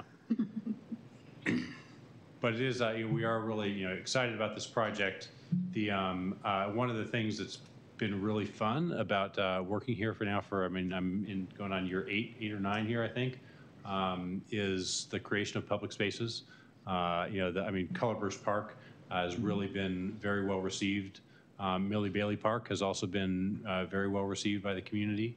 And I think the two that we're working on here are going to be of different character. We've got different designers and sort of serving a different function. But I think they're coming together very well. So it's exciting to be I love building the buildings where people live and work and eat and shop. But the public spaces are really special, and so it's been really fun to work on that. Yeah, I was happy to see the variety of open space and the green roofs and it sounds like a wide variety of stormwater management that will, be able to accommodate that impervious surface of the parking garage with all of the green on top of it. So that looks good. Are there any questions? Yeah, Eric. How many units total is it going to be? So this project is 675. For all the buildings? Between the three buildings combined. The building that's on the west side is 292, I think, 175 in building A, and I think 208 in building D or E. So roughly 1,000 units total? No, 675 total. For the whole thing? So the whole thing, yeah. The three buildings combined, 675. Tina? You had mentioned boardwalk, and I was wondering if the boardwalk was going to be scooter friendly, like the scooters that we were testing in the fall. Yes, the boardwalk will be both scooter, bicycle, and pedestrian friendly. But we're going to ask them to reduce the speed to 5 miles. No, I'm just kidding. Any other comments, questions? That's just because I like to hot rod it. Yeah, that's right. We can't trust you, Tina. We got to limit the speed. It's true. I have a lead foot. Andy? Yeah, I got a couple of questions. Overall, I mean, the project looks good. Buildings look nice and that. I think you did good with the site. So some of my questions are environmental, just for you to consider. Because I noticed one thing is, you know, even though we are filtering the water, we're increasing the impervious surface, but we're going from 2 outfalls to just 1. And I worry about all that water now coming out of 1 pipe, you know, instead of being diverted into 2. And, you know, we've had a lot of problem on other properties where the velocity of the water coming out causes erosion. So I definitely want to bring that to your attention. Just you might look at that again, but I do worry very much about having only 1 outfall pipe for this entire development instead of the 2 that currently are there. And I don't know if Tanya, you may be able to speak to that better than me, but I'll take a shot. One is I think we're not increasing the impervious surface, we're decreasing the impervious surface, because today it's almost completely asphalt with no landscaping at all. There's a little bit of pervious surface in the former building footprints that originally was impervious, but is now pervious because we knocked down the buildings. But overall on the site, and correct me if I'm wrong here, Tanya, I think we are, you know, between the green roofs, between the new landscaping, between the pervious paving in the areas, I believe we will be actually reducing the amount of impervious surface for the overall site. It's not what your environmental concept plan says. Is that okay? Am I misspeaking, Tanya? Because I mean, today I would have to verify what the ECP says, but that what Greg is saying, it sounds accurate. I will say, in your comment, it's really timely. We had a call today with CA staff and SHA. We're, you know, just approaching the subject of the outfall of the boardwalk and those impacts to that stream, the conservation area. And they did ask, so we're going to be providing all our hydro calculations for that outfall for the project, so it's not impacting that newly restored, improved stream area. But the philosophy, like MOB, is, you know, it's a slow release. It's not a gush. But you know what you say makes sense, and it's something that we have to verify throughout this process. So we are going to be closely looking at that. It could be that my misunderstanding is that I believe what may be characterized as impervious surface, like if it's a green roof, it's absorbing water, but I think it may still count as impervious. It still counts as impervious because the water's got to go eventually down. Yeah. Yeah. I mean, it's like 80% impervious now, so you're adding to it. But yeah, so that was my another concern I had is you know, the neighborhood square, because basically the slope brings it right down to you cross the street and then you're into the stream. And so I do worry, make sure you really want to capture as much water as possible.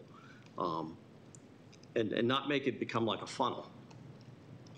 You know, because you are at a higher level. I mean, when Copen, I mean, the water is going to try to find the lowest place possible, and given the fact that that area slopes down, I just want to make sure that that's considered, and that because I don't want that to kind of act as a funnel for water pouring down.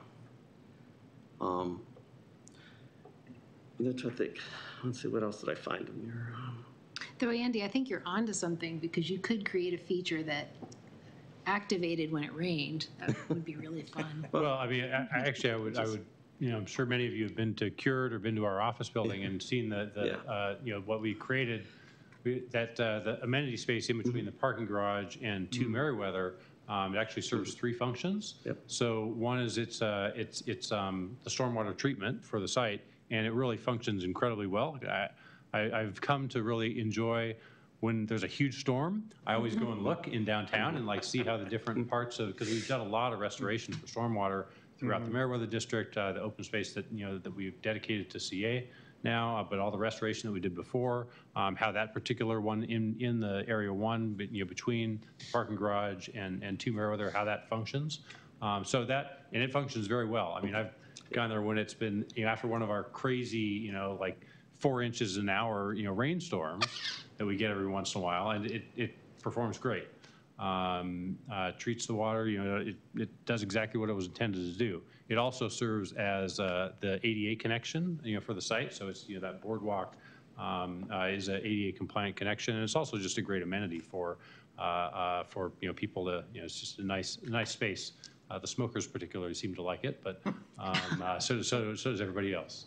It's a nice amenity. Yeah, you actually brought up a really good point, because that works very well. But I think one of the reasons that works so well is you have a boardwalk instead of a, I'll say, an asphalt or concrete path. So the water isn't going to run down the boardwalk.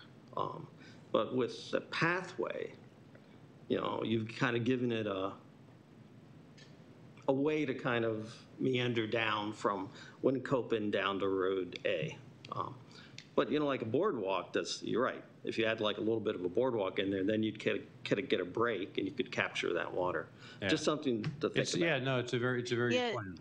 That's Andy, that's a really good point, and it's something that we're looking at, especially for that promenade, that you know, that kind of serpentine, the ADA pathway, is looking at using porous pavers to help with that. So, you know, doing all kinds of moves with materials and greenery to address those issues. And I would agree. I mean, in that image, it looks kind of like, you know, because there are walls sort of on either side. It does kind of look like it could just be a river, you know, kind of, you know, when one of those crazy rainstorms comes. So.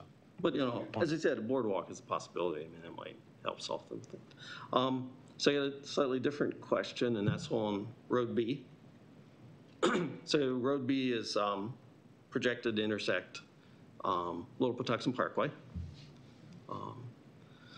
So I had 2 concerns there. One is safety distance, because it's pretty close to the other Winnacopin. Could we rename some of the roads downtown? It's hard to say. Everything is Winnacopin down there. So it's like, you know, the street that runs by Little Patuxent, that version of Winnacopin. It's pretty close to that, and it's pretty close to the entrance exit of the gas station. So I worry about that connection in terms of safety and its impact on traffic flow on Little Patuxent Parkway.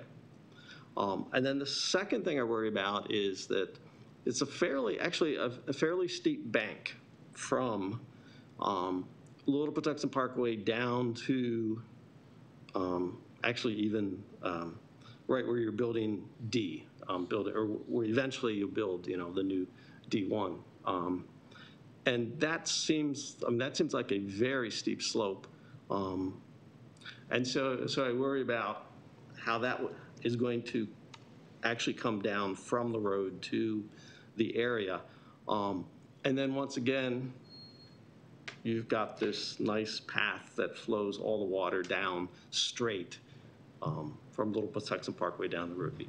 So just to look at that, I don't know when you intend to do that construction because those two buildings are in their second phase.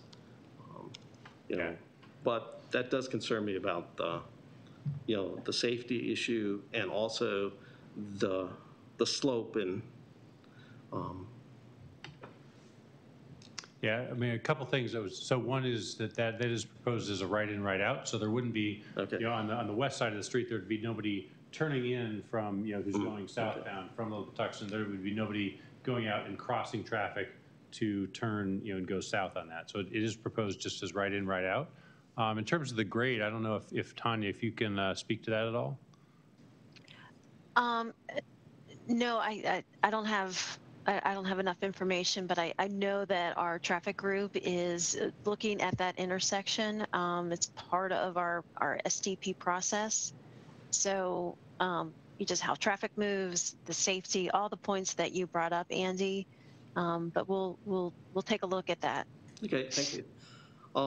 Okay, last thing, if that's okay, Janet. I don't have any other hands up, so. So it would be great, to actually have a pathway from there down, across the stream that links the two lakes down. But that's a pretty steep bank. And that is a really, really sad. It's even worse than the bank at Little Patuxent Park.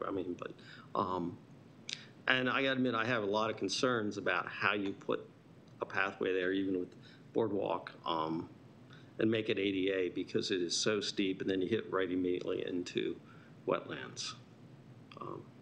I have, serious concerns about that just because of the topology. And I don't want this huge. The problem is I know how big ADA pathways have to be to make it, and I'm thinking that's a really, really steep bank to get down.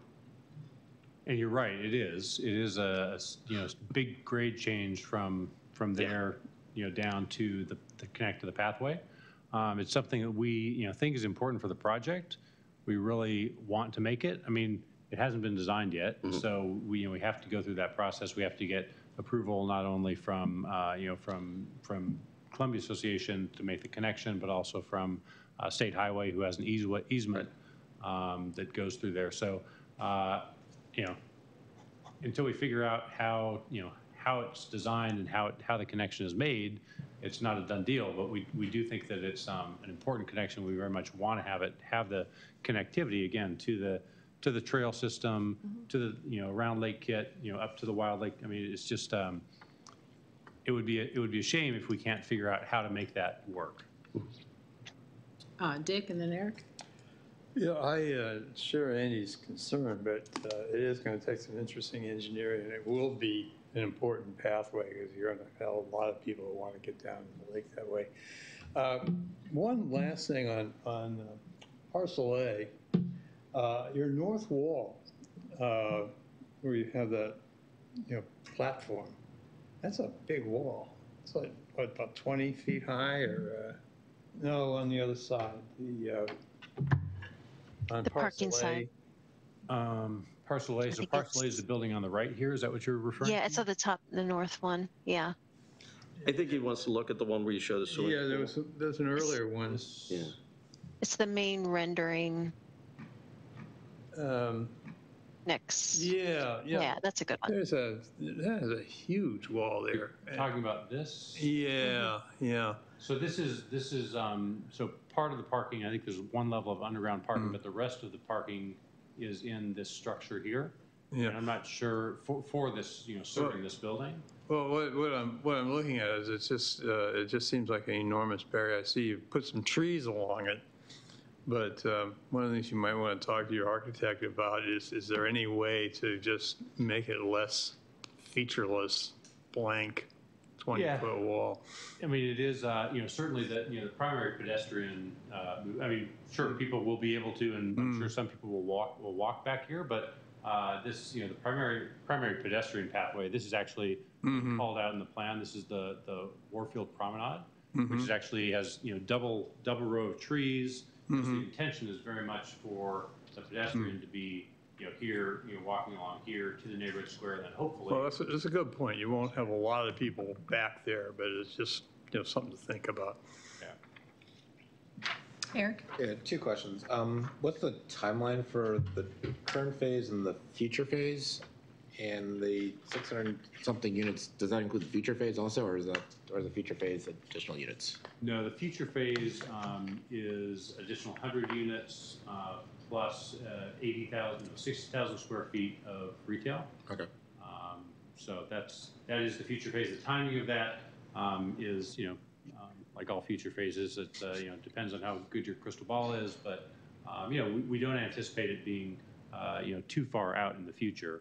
Our hope is to be able to get this going, and the timing on this one. So we're targeting starting construction end of this year, early next year, because of the nature of the construction with the large kind of underground parking. There's a lot of infrastructure work here to do, so it's going to take a little longer than our other projects. So we're looking at occupancy, sort of first occupancy in that first phase in, call it mid 2025. So it's a good more than 2-year construction process between starting and first occupancies, again, because of the nature of construction. Okay, any other questions? Yeah, Lakey. A comment. I just wanted to highlight that, we're in the beginning of the staff coordination, as both Tanya and Greg have alluded to, but I wanted to say that the pieces that certainly we've heard from the community a lot, and, having attended the pre-submission, it was voiced there. The trail connection and the multi-use path connection, I think, are, high on our priority list for the community benefit. So it's certainly interesting to get all of the parts and pieces that are direct benefits to the residents, but I think the open space, the stormwater, and then those trail and path connections are critically important and really the focus of CA staff as we move through the process. So looking forward to navigating the engineering challenges, but I think it can be done, and maybe we can find a really great progressive way to do it and have that be a highlight of the development team. So thank you. I think it would be a shame if we were not able to figure out how to make it. It's not easy, but lots of stuff that we do is not easy. We enjoy the challenge. Well, thank you, Greg, for coming. No, thanks, Greg. Thank you for coming out tonight. Thank you. Appreciate it. Thanks for your time. You are welcome to stay for the enlightening remainder of our meeting. I'm curious about the lakefront, the Clyde's issue. Really? I'm super excited. It took us, Clyde's closed, gosh, about 2 years ago, and or a year and a half ago, and we're super excited to have the collective coming in. We're in it was a long negotiation, but we finally, got the lease signed with them. They should be opening up this summer, and really that provides just a tremendous amount of energy and activation and something to do with the lakefront. We're super excited about. Also super excited that they're going to bring live music back to the lakefront. It's not easy to find somebody who does both a restaurant and also wants to have a live music venue, and they're going to do it. So the Soundery will be coming back now as the Encore, which couldn't be a more fitting name. So so really excited about that. But that said, I'm going to go, and maybe I'll watch it online, but I'm going to get back to my family. So thank you, Greg. Well, thank you for coming. Thank you.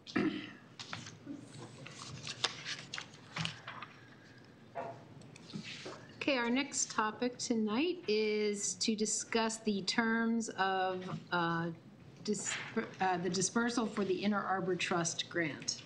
Would this be a good place to place in Ginny's piece, since it has to do with the lakefront?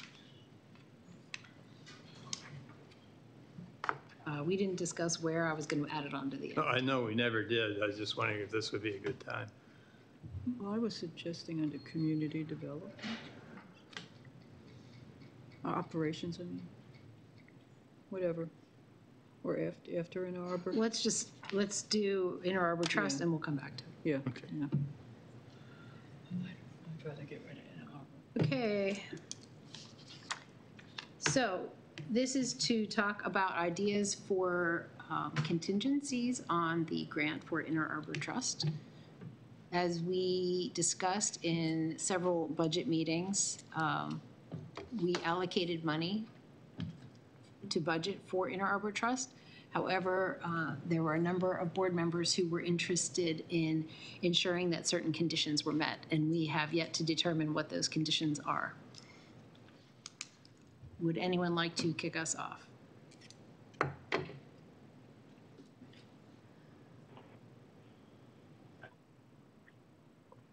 Don't you have any idea? I'm happy to start since this was something that was important to me. Okay. So, you know, I think the first thing I would want to do at some point is get staff's opinion on what they feel is appropriate. But based on my experience in, you know, working with nonprofits, you want to, the first thing I think is going to be that they need to be in compliance with the easement agreement, and they still currently are not. And then having met all the, you know, terms of all previous grant agreements, and I don't know where we stand on those, but I would think that would be appropriate as well. I'm sorry, Jess, could you say that again? You faded for me. Sure. Just the last sentence you said. The second part was ensuring that they have complied with all current, or I should say previous, grant agreements. Oh, okay. Yeah. Basically that everything is tied up before more money is granted out. Mm-hmm. Jenny? Oh, no. Eric? Just a quick question for Jess. Where are they currently not in compliance? Well, should there be a second first? No, this is just a discussion. There's no motion. This is a work study, or work session. Oh. So my understanding, unless there's been an update in the past week or so, is that they are still not in compliance with the easement agreement because we don't have audited financial statements for FY 19, 20, and 21.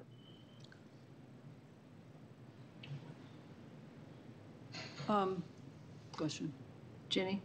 You said, though, that they would be in compliance with any requirements if they got a grant. They didn't get a grant for a couple of years, correct?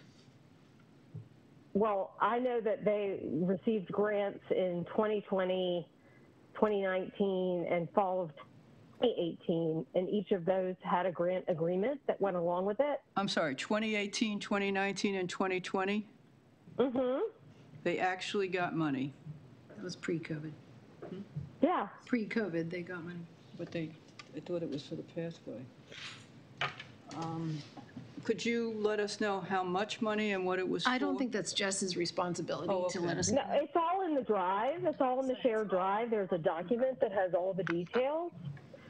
But right now, according to what I have been able to count, unless I am misunderstanding the nature of some of the grant agreements, because we don't have those audited financials, there is $731,887 that we don't have reporting on.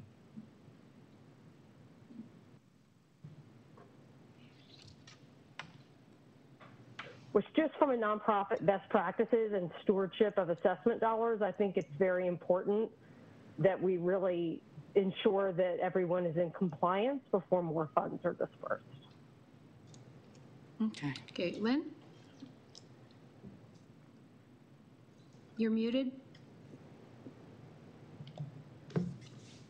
Unmute. Okay.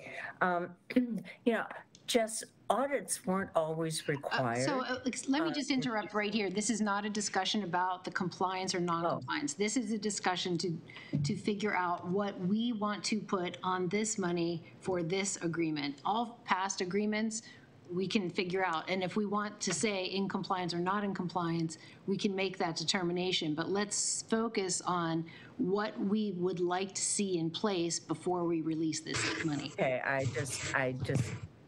I really don't know exactly what's being referred to as out of compliance with past years and things like that. So I have no idea. Compliance. Okay, Lakey's going to speak to that.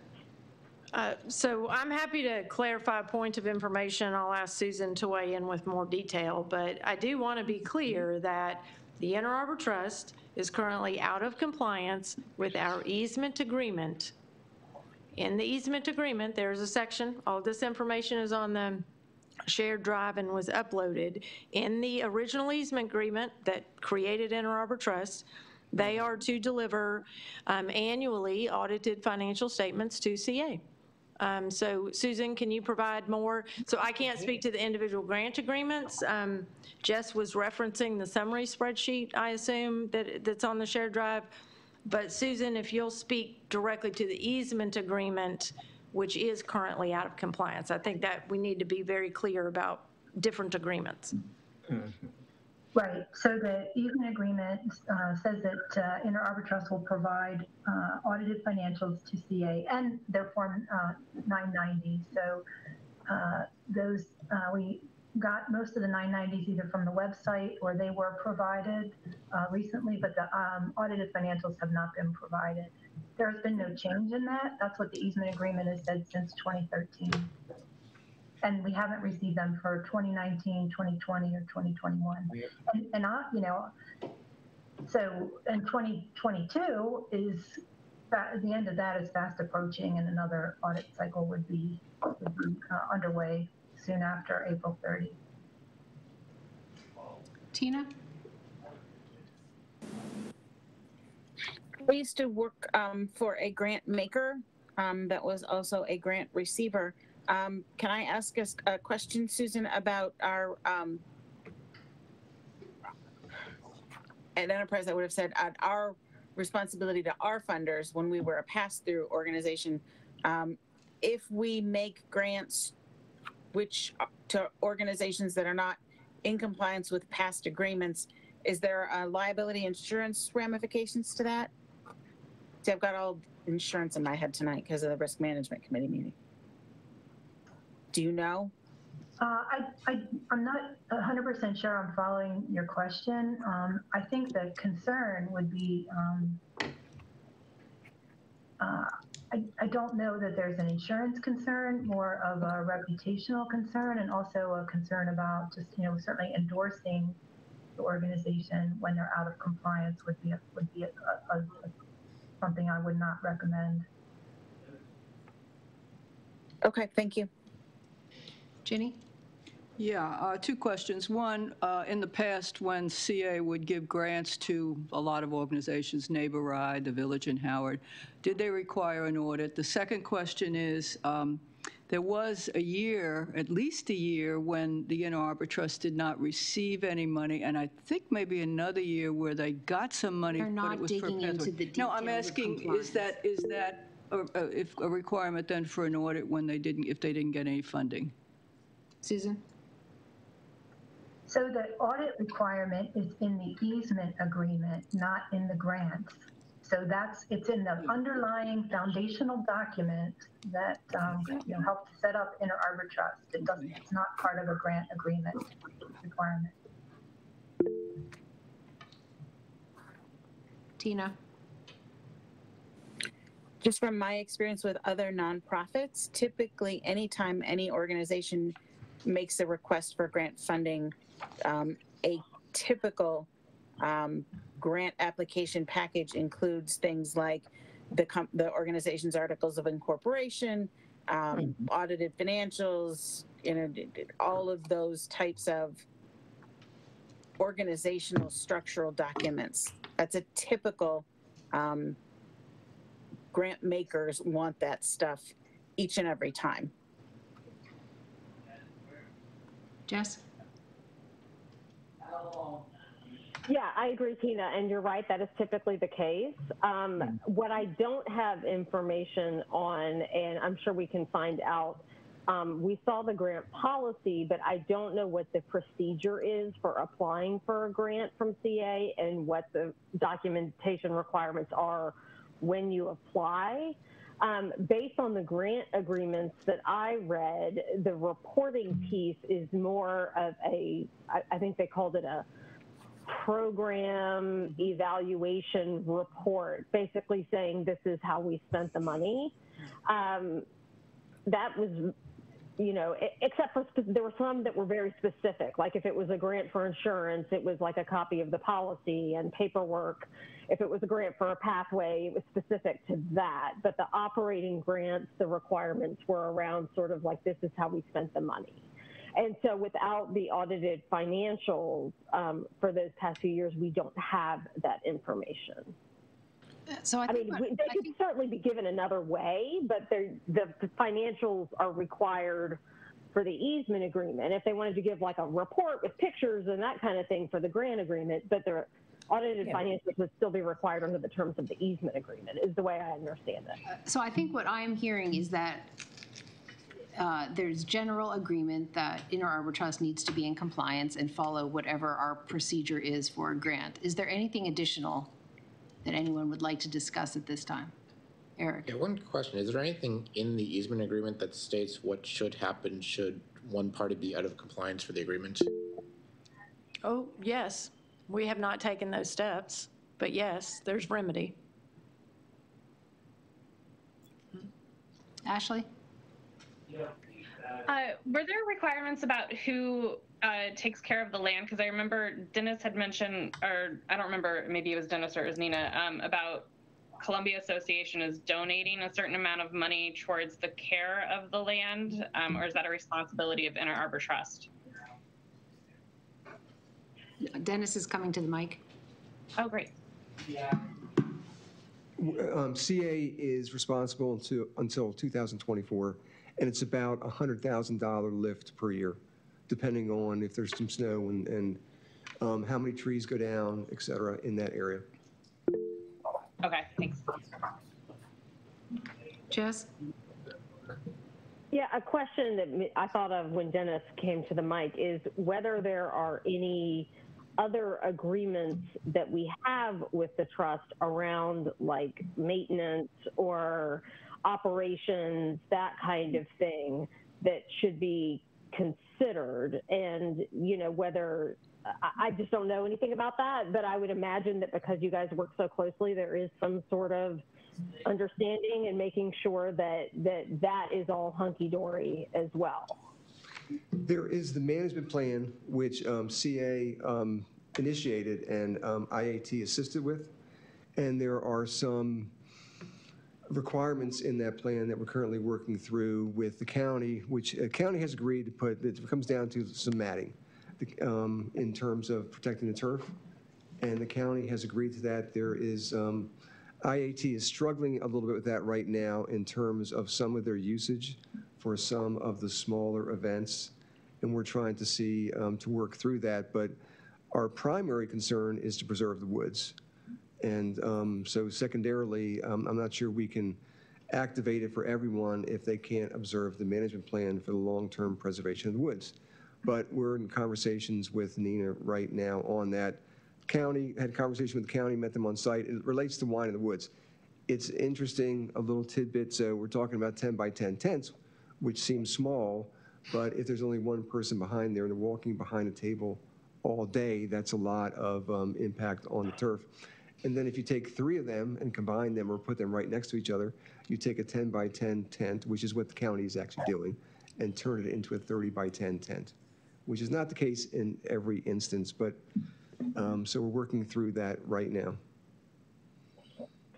So then I would suggest that as part of whatever we come up with, and I don't know how you would phrase it, I guess I would leave that to staff, but that the IAT is also in compliance with any management plans or, you know, however we describe that sort of co-working agreement for the woods. So that would be my suggestion. Is it just that they're in compliance with everything, every agreement, every, you know, whatever, so that everything's on the up and up. Dick? Correct me if I'm wrong. I understand that there are some other agreements between Inner Arbor and IMA. That have nothing to do with our funding of this. Well, at this point, they're owed a good deal of money, apparently, and maybe that is holding up some of the other problems, and so maybe we ought to take a holistic look at their financial situation. I know it's in arbitration right now, but that could reflect on why we're not It's expensive doing these audits. And so maybe we should wait until that arbitration is completed and any funds that they are owed are in place. I mean, I beg to differ, Dick. That's a completely separate thing. I agree with you that we can look at holistically. If there's rationale for something not being in place, then we can think, staff would certainly consider that, I imagine, but it's not ours to deal with that.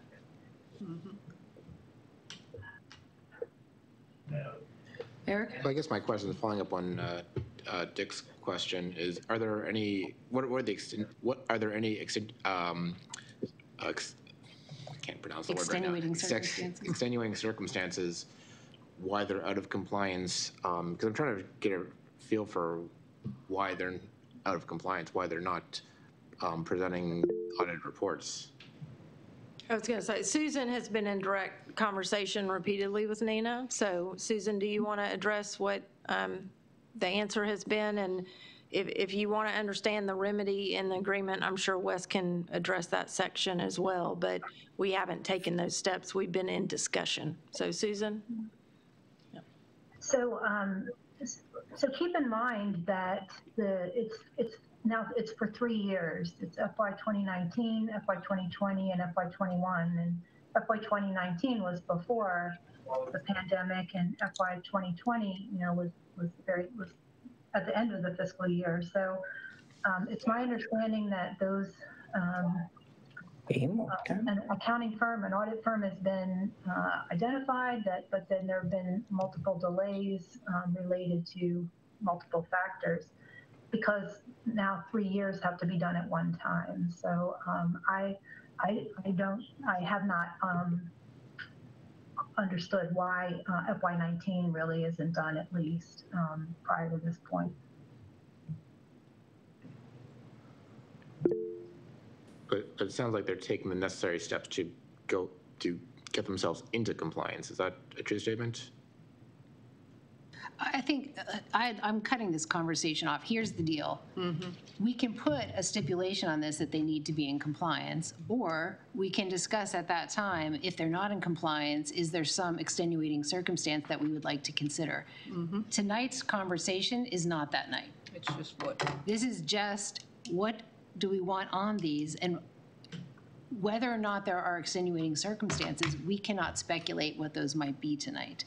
So if that's something, if we want to, we're not voting on this tonight. This is a discussion. So if there are other things that you'd like to have attached to this money, tonight is the night to discuss them.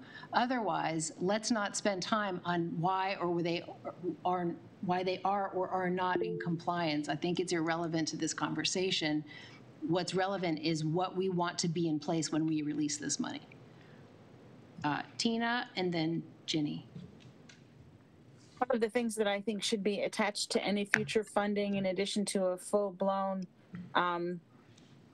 contractual grant agreement, would include anticipated uses for the funding and match, where the matching funds are coming from. So you're saying you'd like to put a contingency on it that they require matching funds, because we do not currently. I think it is a common and typical nonprofit best practice, and I think that that's appropriate. Ginny? I have no conditions, other conditions. Okay.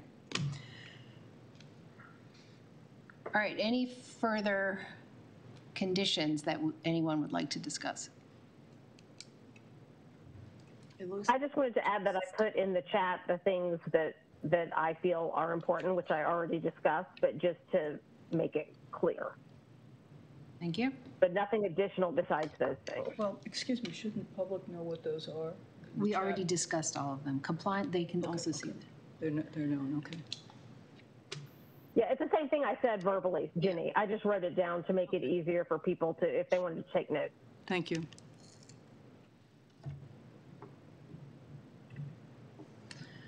Okay, thank you. Next up, we have 10 minutes dedicated to lease at the lakefront.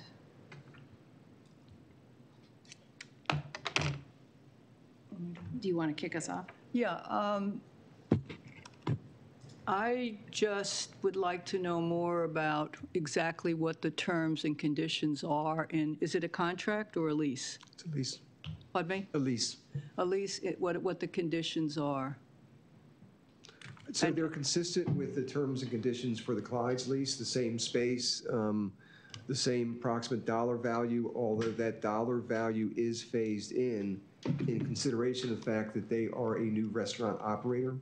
So the Clyde's had been there for 24, I don't know how many years, a long time, and they were going concern. So we cut the restaurant operator some slack in the first year to give them a chance to get up and running. Of course, personally, I'd love to see the space activated.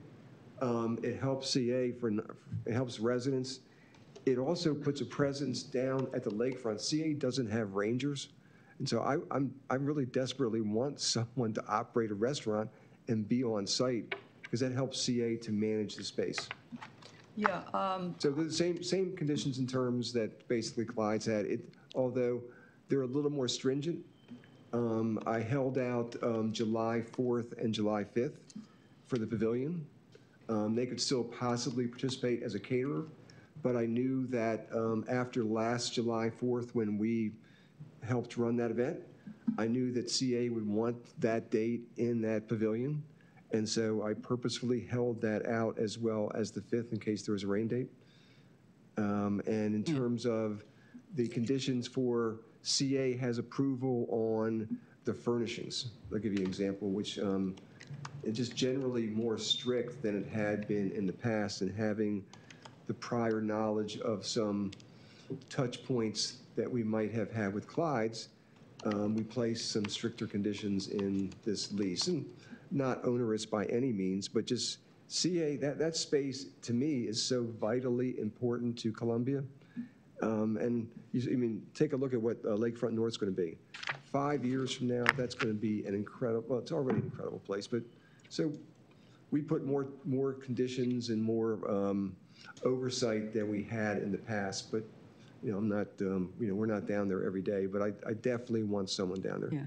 Could you give us the dates of the lease? I don't. I honestly, I don't have memorized. I can get back to you with those dates, but I mean, that the retailer has a right to that property for what dates? It's mostly the summer, but I'll get you the dates. And there's some options. For instance, Clyde's had a wedding in the middle of winter, but I'll have to get you the dates. Yeah, I'm not, well, here's the problem. I am not aware of what the terms were with Clyde's, so I can't do this comparison that you're talking about. And I'm just asking for what are the dates, the amount of money. I don't think anybody disagrees with, this is wonderful to have a restaurant there. I was on the liquor board and approved the license for Clyde's, so I am. Thank you. You're welcome, yeah. I'm excited about this new restaurant there. It's long overdue, but that's not the issue. The issue is, can the public see the document?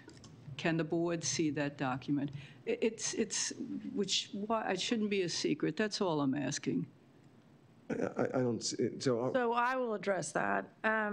So on that note, we've had email exchanges, which obviously are not public. So I want to say that obviously the board was updated on March 4th in the email that Dennis Matty sent. If there are, it sounds like you want specific dates and amount of money. I just want to be clear that as a business practice, and my understanding from longtime staff and all policy that I've read, is that leases and contracts are the place that the board intersects is by setting the purchasing policy, right? So the bounds of what staff does operationally. And so this contract was executed fully within the bounds of the purchasing policy that the board set.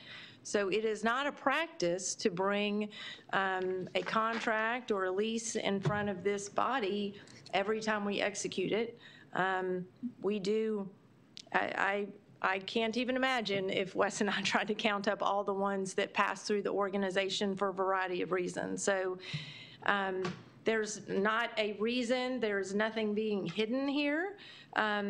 If you want to directly ask for the board to see the agreement, if the majority of the board thinks that staff time being spent on gathering all of that paperwork together, compiling it, getting it into a shared drive, and getting that access to the board, then we can work on putting that together. But I can't cite, Dennis can't cite, Susan can't cite off the top of our heads details within the agreement. I mean, you amended the agenda this evening, so we don't have that at the ready. Yeah, okay. Dick's up. What? Your time's up. It's Dick's turn. I'd like to say I'm delighted that we have a tenant in there, and I'm delighted that we have outdoor seating. I think it brings a lot of life to the lakefront, and I'm glad Ginny got him a liquor license because I've had many delightful drinks there. So, and I'm looking forward to having some more. And my wife loves to sit out there on a summer day and dine. So I had one question, and that is, the last time we were there, we decided not to go back because there was a lot of smoking going on. And we seem to always get downwind of the chain smokers table. And I asked at that time what the smoking policy was, and nobody knew. And I hope that that has been handled in the in whatever agreement we had. And addressing your point, Blakey, yeah, ordinarily we don't need to know every single contract.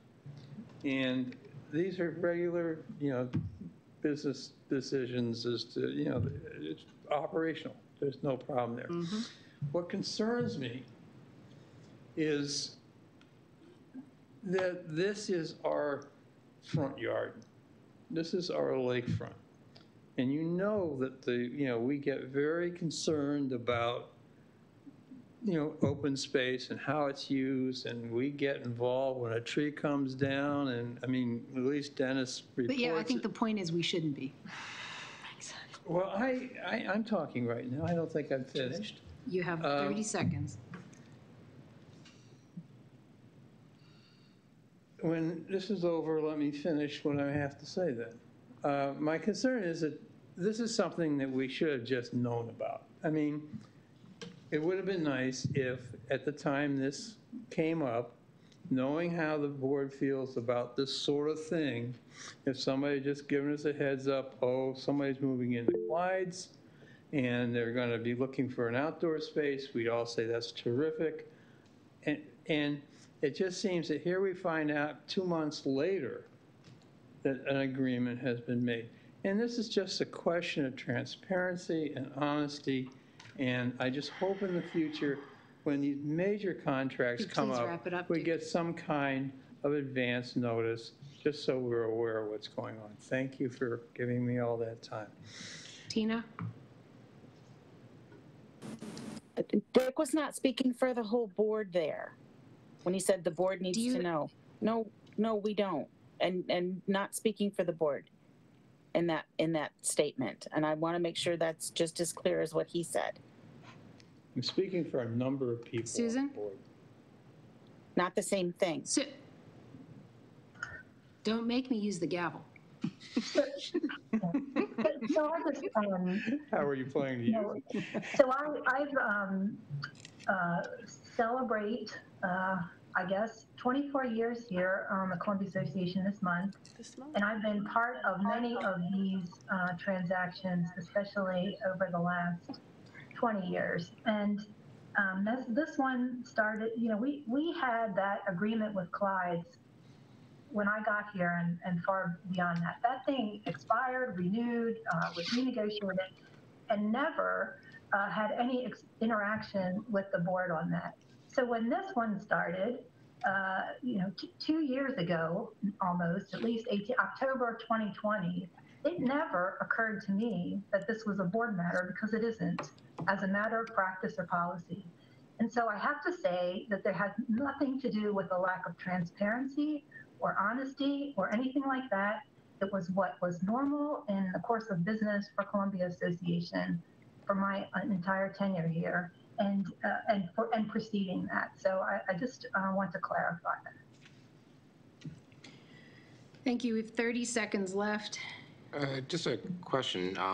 Does the public have and this might be a question more for Wes, under HOA laws, does the public have a right to know about this agreement if they should so ask for it? Because I know there's plenty of residents online, and now I'm sure they're pretty curious about what's in the agreement. Yeah, generally speaking, these types of contracts are not confidential per se, but they would have to comply with the HOA as to how and when they make the request for such a document.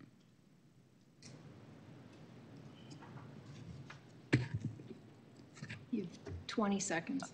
Yeah, okay. First of all, I don't want to see all these leases. This is open space. It's very, very important. One of our strategic priorities is to protect our open space.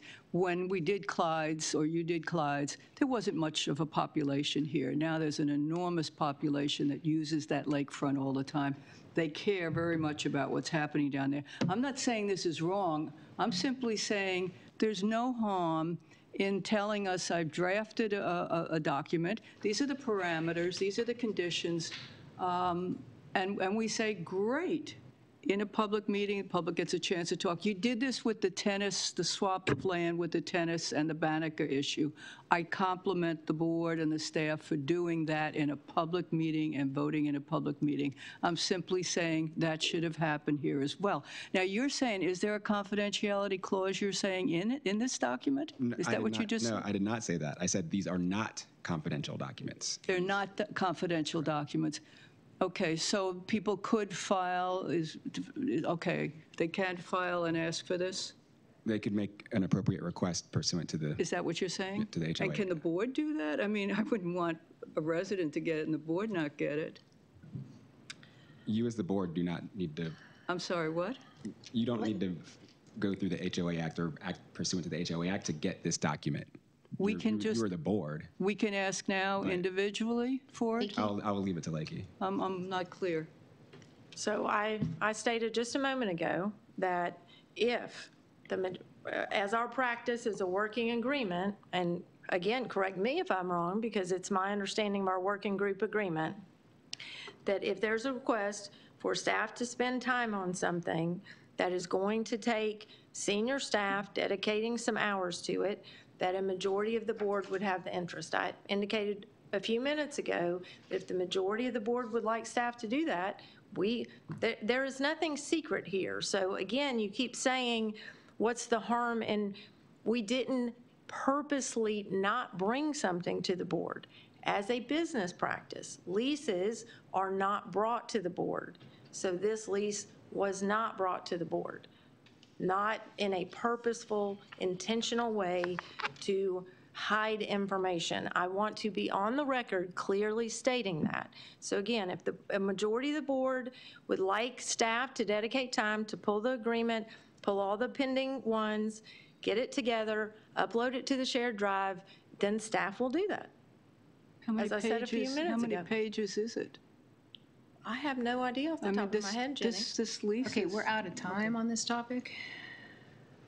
Do you have something new to add, Dick? No, I just say, all you need is a PDF. You don't have to, there's nothing more Okay, to it. I'll send a PDF survey out. And it's a secretarial job. Just send it to the board. That doesn't take a lot of I'd time. rather have a vote in public on it. We're not voting tonight. It's a work session. Next time then, than an email. Moving on. All right, anything for questions only? Development track. Okay, go ahead.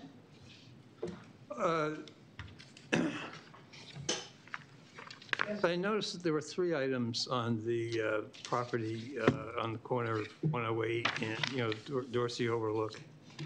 One of them is they want to remove some specimen trees. those are important trees. They're run along the highway and they shield the property from the highway. Are we going to take a position on that or not? The alternative compliance procedures for removal of specimen trees is a technical review by the Department of Planning and Zoning.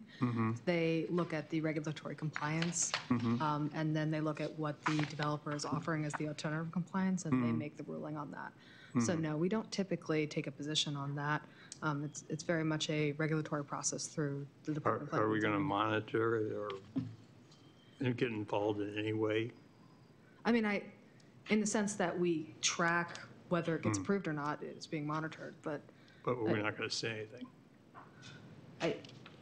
I'm not sure what we say. I mean, the purpose of the alternative compliance process is to evaluate a proposal and whether it aligns with the regulatory process or not, and that's not our regulatory process. Should our residents get involved in some way, or, I mean, yeah, I mean, how would they do that? If residents are interested in that, they would reach out to the Department of Planning and Zoning for Howard County, and then they would provide comments to the staff if they were interested in that. Well, I'll yeah. let them know that. Yeah. Thank you. Andy, did you have your hand up, Jim? So, Jessica, could you put in simple terms what exactly happened at the Board of Appeals for the Yes. It was very kind of strange, and I'd appreciate it if you could put it in like layman's. I will attempt to. So essentially, the Board of Appeal, this case has been before the Board of Appeals for, I think, going on a year at this point. And throughout that time, there have been turnover in the Board of Appeals staff. So they currently have a 4-person Board of Appeals. And they split on a 2-2 vote of whether to uphold the appeal and approve the project or not. And because my understanding of the lawyerly discussion that occurred at that night meeting is that when that happens, the case is automatically dismissed. And because they knew they had a 5th member who would be appointed this month, my understanding is that the Howard County Office of Law said that individual could listen to the entire case and perform the 5th vote so that it's decided.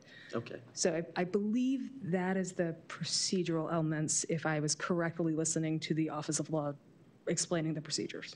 So. Okay, thank you. Okay. Ginny? Actually, no, go ahead. I had a question for another thing, board priority here. Anything under questions only is fair game. Yeah, okay. We had talked about, under board priority review, we had talked about having, well, we actually had it on the agenda, the Howard County by Design, update. And I think the county staff wasn't available, so we took it off and put in other things. But I'm wondering if we couldn't go back to getting somebody from county DPZ or, to talk about where are they on the Howard County by Design.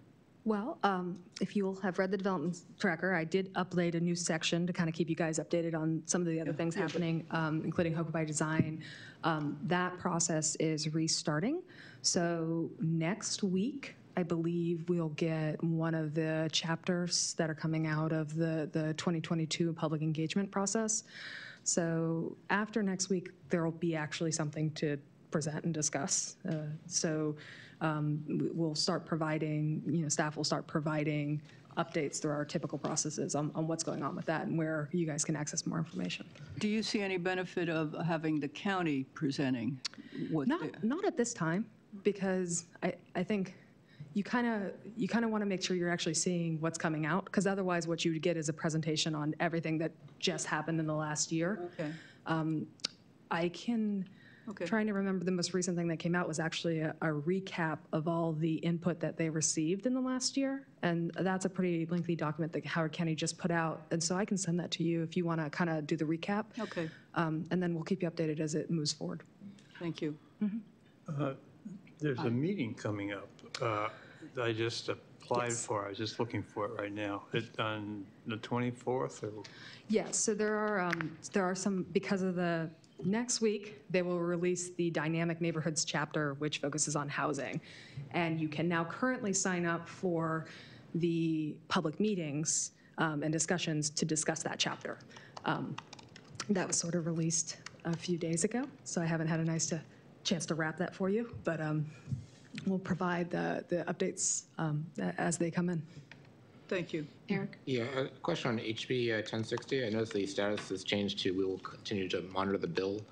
Does that shift our, is that a shift in our lobbying strategy on this? Or are we still lobbying to make changes to that bill? So we did submit an amendment that CA and the villages would be carved out of the entirety of the bill. And that is our current position. We have not changed it, but we are still continuing to monitor where we are at. Right now, it's still a very dynamic situation. It's very fluid. So it's my understanding that both that bill and all the other bills will be voted on or have hearings on them in the next week or so. Andy? Actually, I have a question for Dennis on his report. Yeah, the pond management sustainability solution to algae. What was that? I was hoping you'd ask that. Well, I mean, I was wondering, maybe it'll apply to like Lake Elkhorn, or? That's not quite Not that quite, scale. okay. John McCoy found a firm that basically filters the algae out of a pond and converts that into a biofuel. So we did a test run at Donnelly Pond, and I was out there. It wasn't ready to drink, but it was noticeably clearer. And we're trying to think about whether or not that's a possibility for some of the ponds in the heat of the summer. Okay. But it was obviously clearly clearer, but it was definitely, you could definitely see where they had done some work. It was a 3 or 4 day test at their expense. Of course, they'd like to get paid for it in the future. But how long it's going to last, and so I think it's worth a trial run. But that was the one in here I was hoping somebody would ask me about. Dennis, any sense of what that costs? I don't know yet. How does it work? They do it in the pond, not just in 2 buckets, I take it. So they had probably an 8 by 16 foot trailer that was full of equipment, and stuff's going up and down, and wheels are turning, stuff is spinning, and because I walked in there and took a look at it. It was an interesting process, but it's not like a pool filter. But that's probably the closest analogy to what. So is this just for small ponds, or is this something that you could do? It wouldn't be scaled for a lake. It'd be for a pond. Jenny? Are you filming this and then you'll show it to us at some point? We did get some film for this. So. Okay. I think a lot of people would be interested in that. Thanks, Dennis. I just wanted to congratulate Chompers for a mention in the Howard Hughes plan. So, All right, any other questions? I just wanted to tell Lakey that I enjoyed the Columbia Archives wall at Supreme Sports Club. And Yes. There've been a couple of comments from other people too there, so it was kind of like nice to see the exhibit from the archives. Yes, and thank you for pointing that out. I actually was there earlier this week and got to see the full installation, but we have gotten, I was meeting with Tavia, the GM, and we've gotten a lot of feedback from both members and employees have really enjoyed seeing it as well. And yes, Dennis, I'm going to take the softball. It is so awesome. If you go in, it has a lot of time capsule type pictures, and there's a key photo of our very own Dennis Matty, not only in a tie, but seemingly decades ago. Though when I made that comment in a group meeting, Dennis said, "Why are you saying it was decades ago?"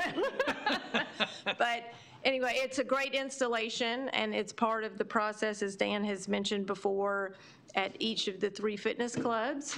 We have archives, multicultural, and the art center, and they'll each be at a club for a month, and then they'll move. So regardless of the club you go to, you'll have the opportunity to see all 3. And again, having that cross-functional, exposure to what we do and what the parts of CA are. And where is it now? At Supreme. The archives one is at Supreme. And they've got some advertising from the grand opening in the 70s. Like there's lots of 80s leg warmers and Nautilus machines. I loved it. It was fun. Leg warmers, yeah. All right, propose new topics. Okay. Would this be for the next agenda? What should go on there? What I'm asking is I'd like to have a vote on whether No, I'd like you to add it to the agenda form and send it. No. Okay. This topic we just discussed about making the lease available, I'd like to have it for a vote on the next agenda. Because you're right, this was discussion, this wasn't. This was discussion, well, I think except that we do. Blakey's point of, does the majority of board agree? Is a valid point. I don't think we need to have a vote on it, though. I think I could just send a survey out. Then I can put a question on there. Do you want this to be announced at a meeting? Would that work for you? I could add a question to the survey. Do you want it to be announced at a meeting? Well. Okay, so here's the deal with adding agenda items to the next meeting is that it needs to be time sensitive, which I don't think this is since it's signed already. And two, you need to get a majority of the board to support it. So I don't think it meets the criteria of being time sensitive. Well, you're going to send out one of your I will send a survey, yeah. Fine, that's fine. That should do it. All right. Thank you, everyone who attended in person tonight. It feels weird to be back, but, and thank you to everyone online as well. It's good to get an update on the development plans. Just keep in mind that if you have, actually, let me take a look at what's next. I wanted to mention to everyone, there is a Visionary Women exhibit opening at the Art Center, and they have a reception this Saturday at 1 o'clock. So if you are interested in seeing that, they always have lovely exhibits. Okay, Audit Committee meeting is Monday, March 21st at 7, in-person meeting only. Next board meeting, March 24th at 7, that will be hybrid. And we will have a vote on the easements. So if you have any remaining or questions that come up later, please try to get those answered before that meeting so that we can vote on it. In addition, there are 2 additional votes at that meeting. One is for Minority Business Enterprise Program policy provisions, and the other is for grants policy. Sorry. Those are not votes. I was just backing up, scratch that, discussion, sorry. Yeah, right. Discussion around those 2 things, as well as the financials that come from the Audit Committee meeting. All right, and then the only other, yeah, that was it. Okay, may I have a motion to adjourn? So moved. Ginny moves. Second. Andy seconds. Any objections? Nope. Okay, meeting adjourned at 9:35. Good night, everyone.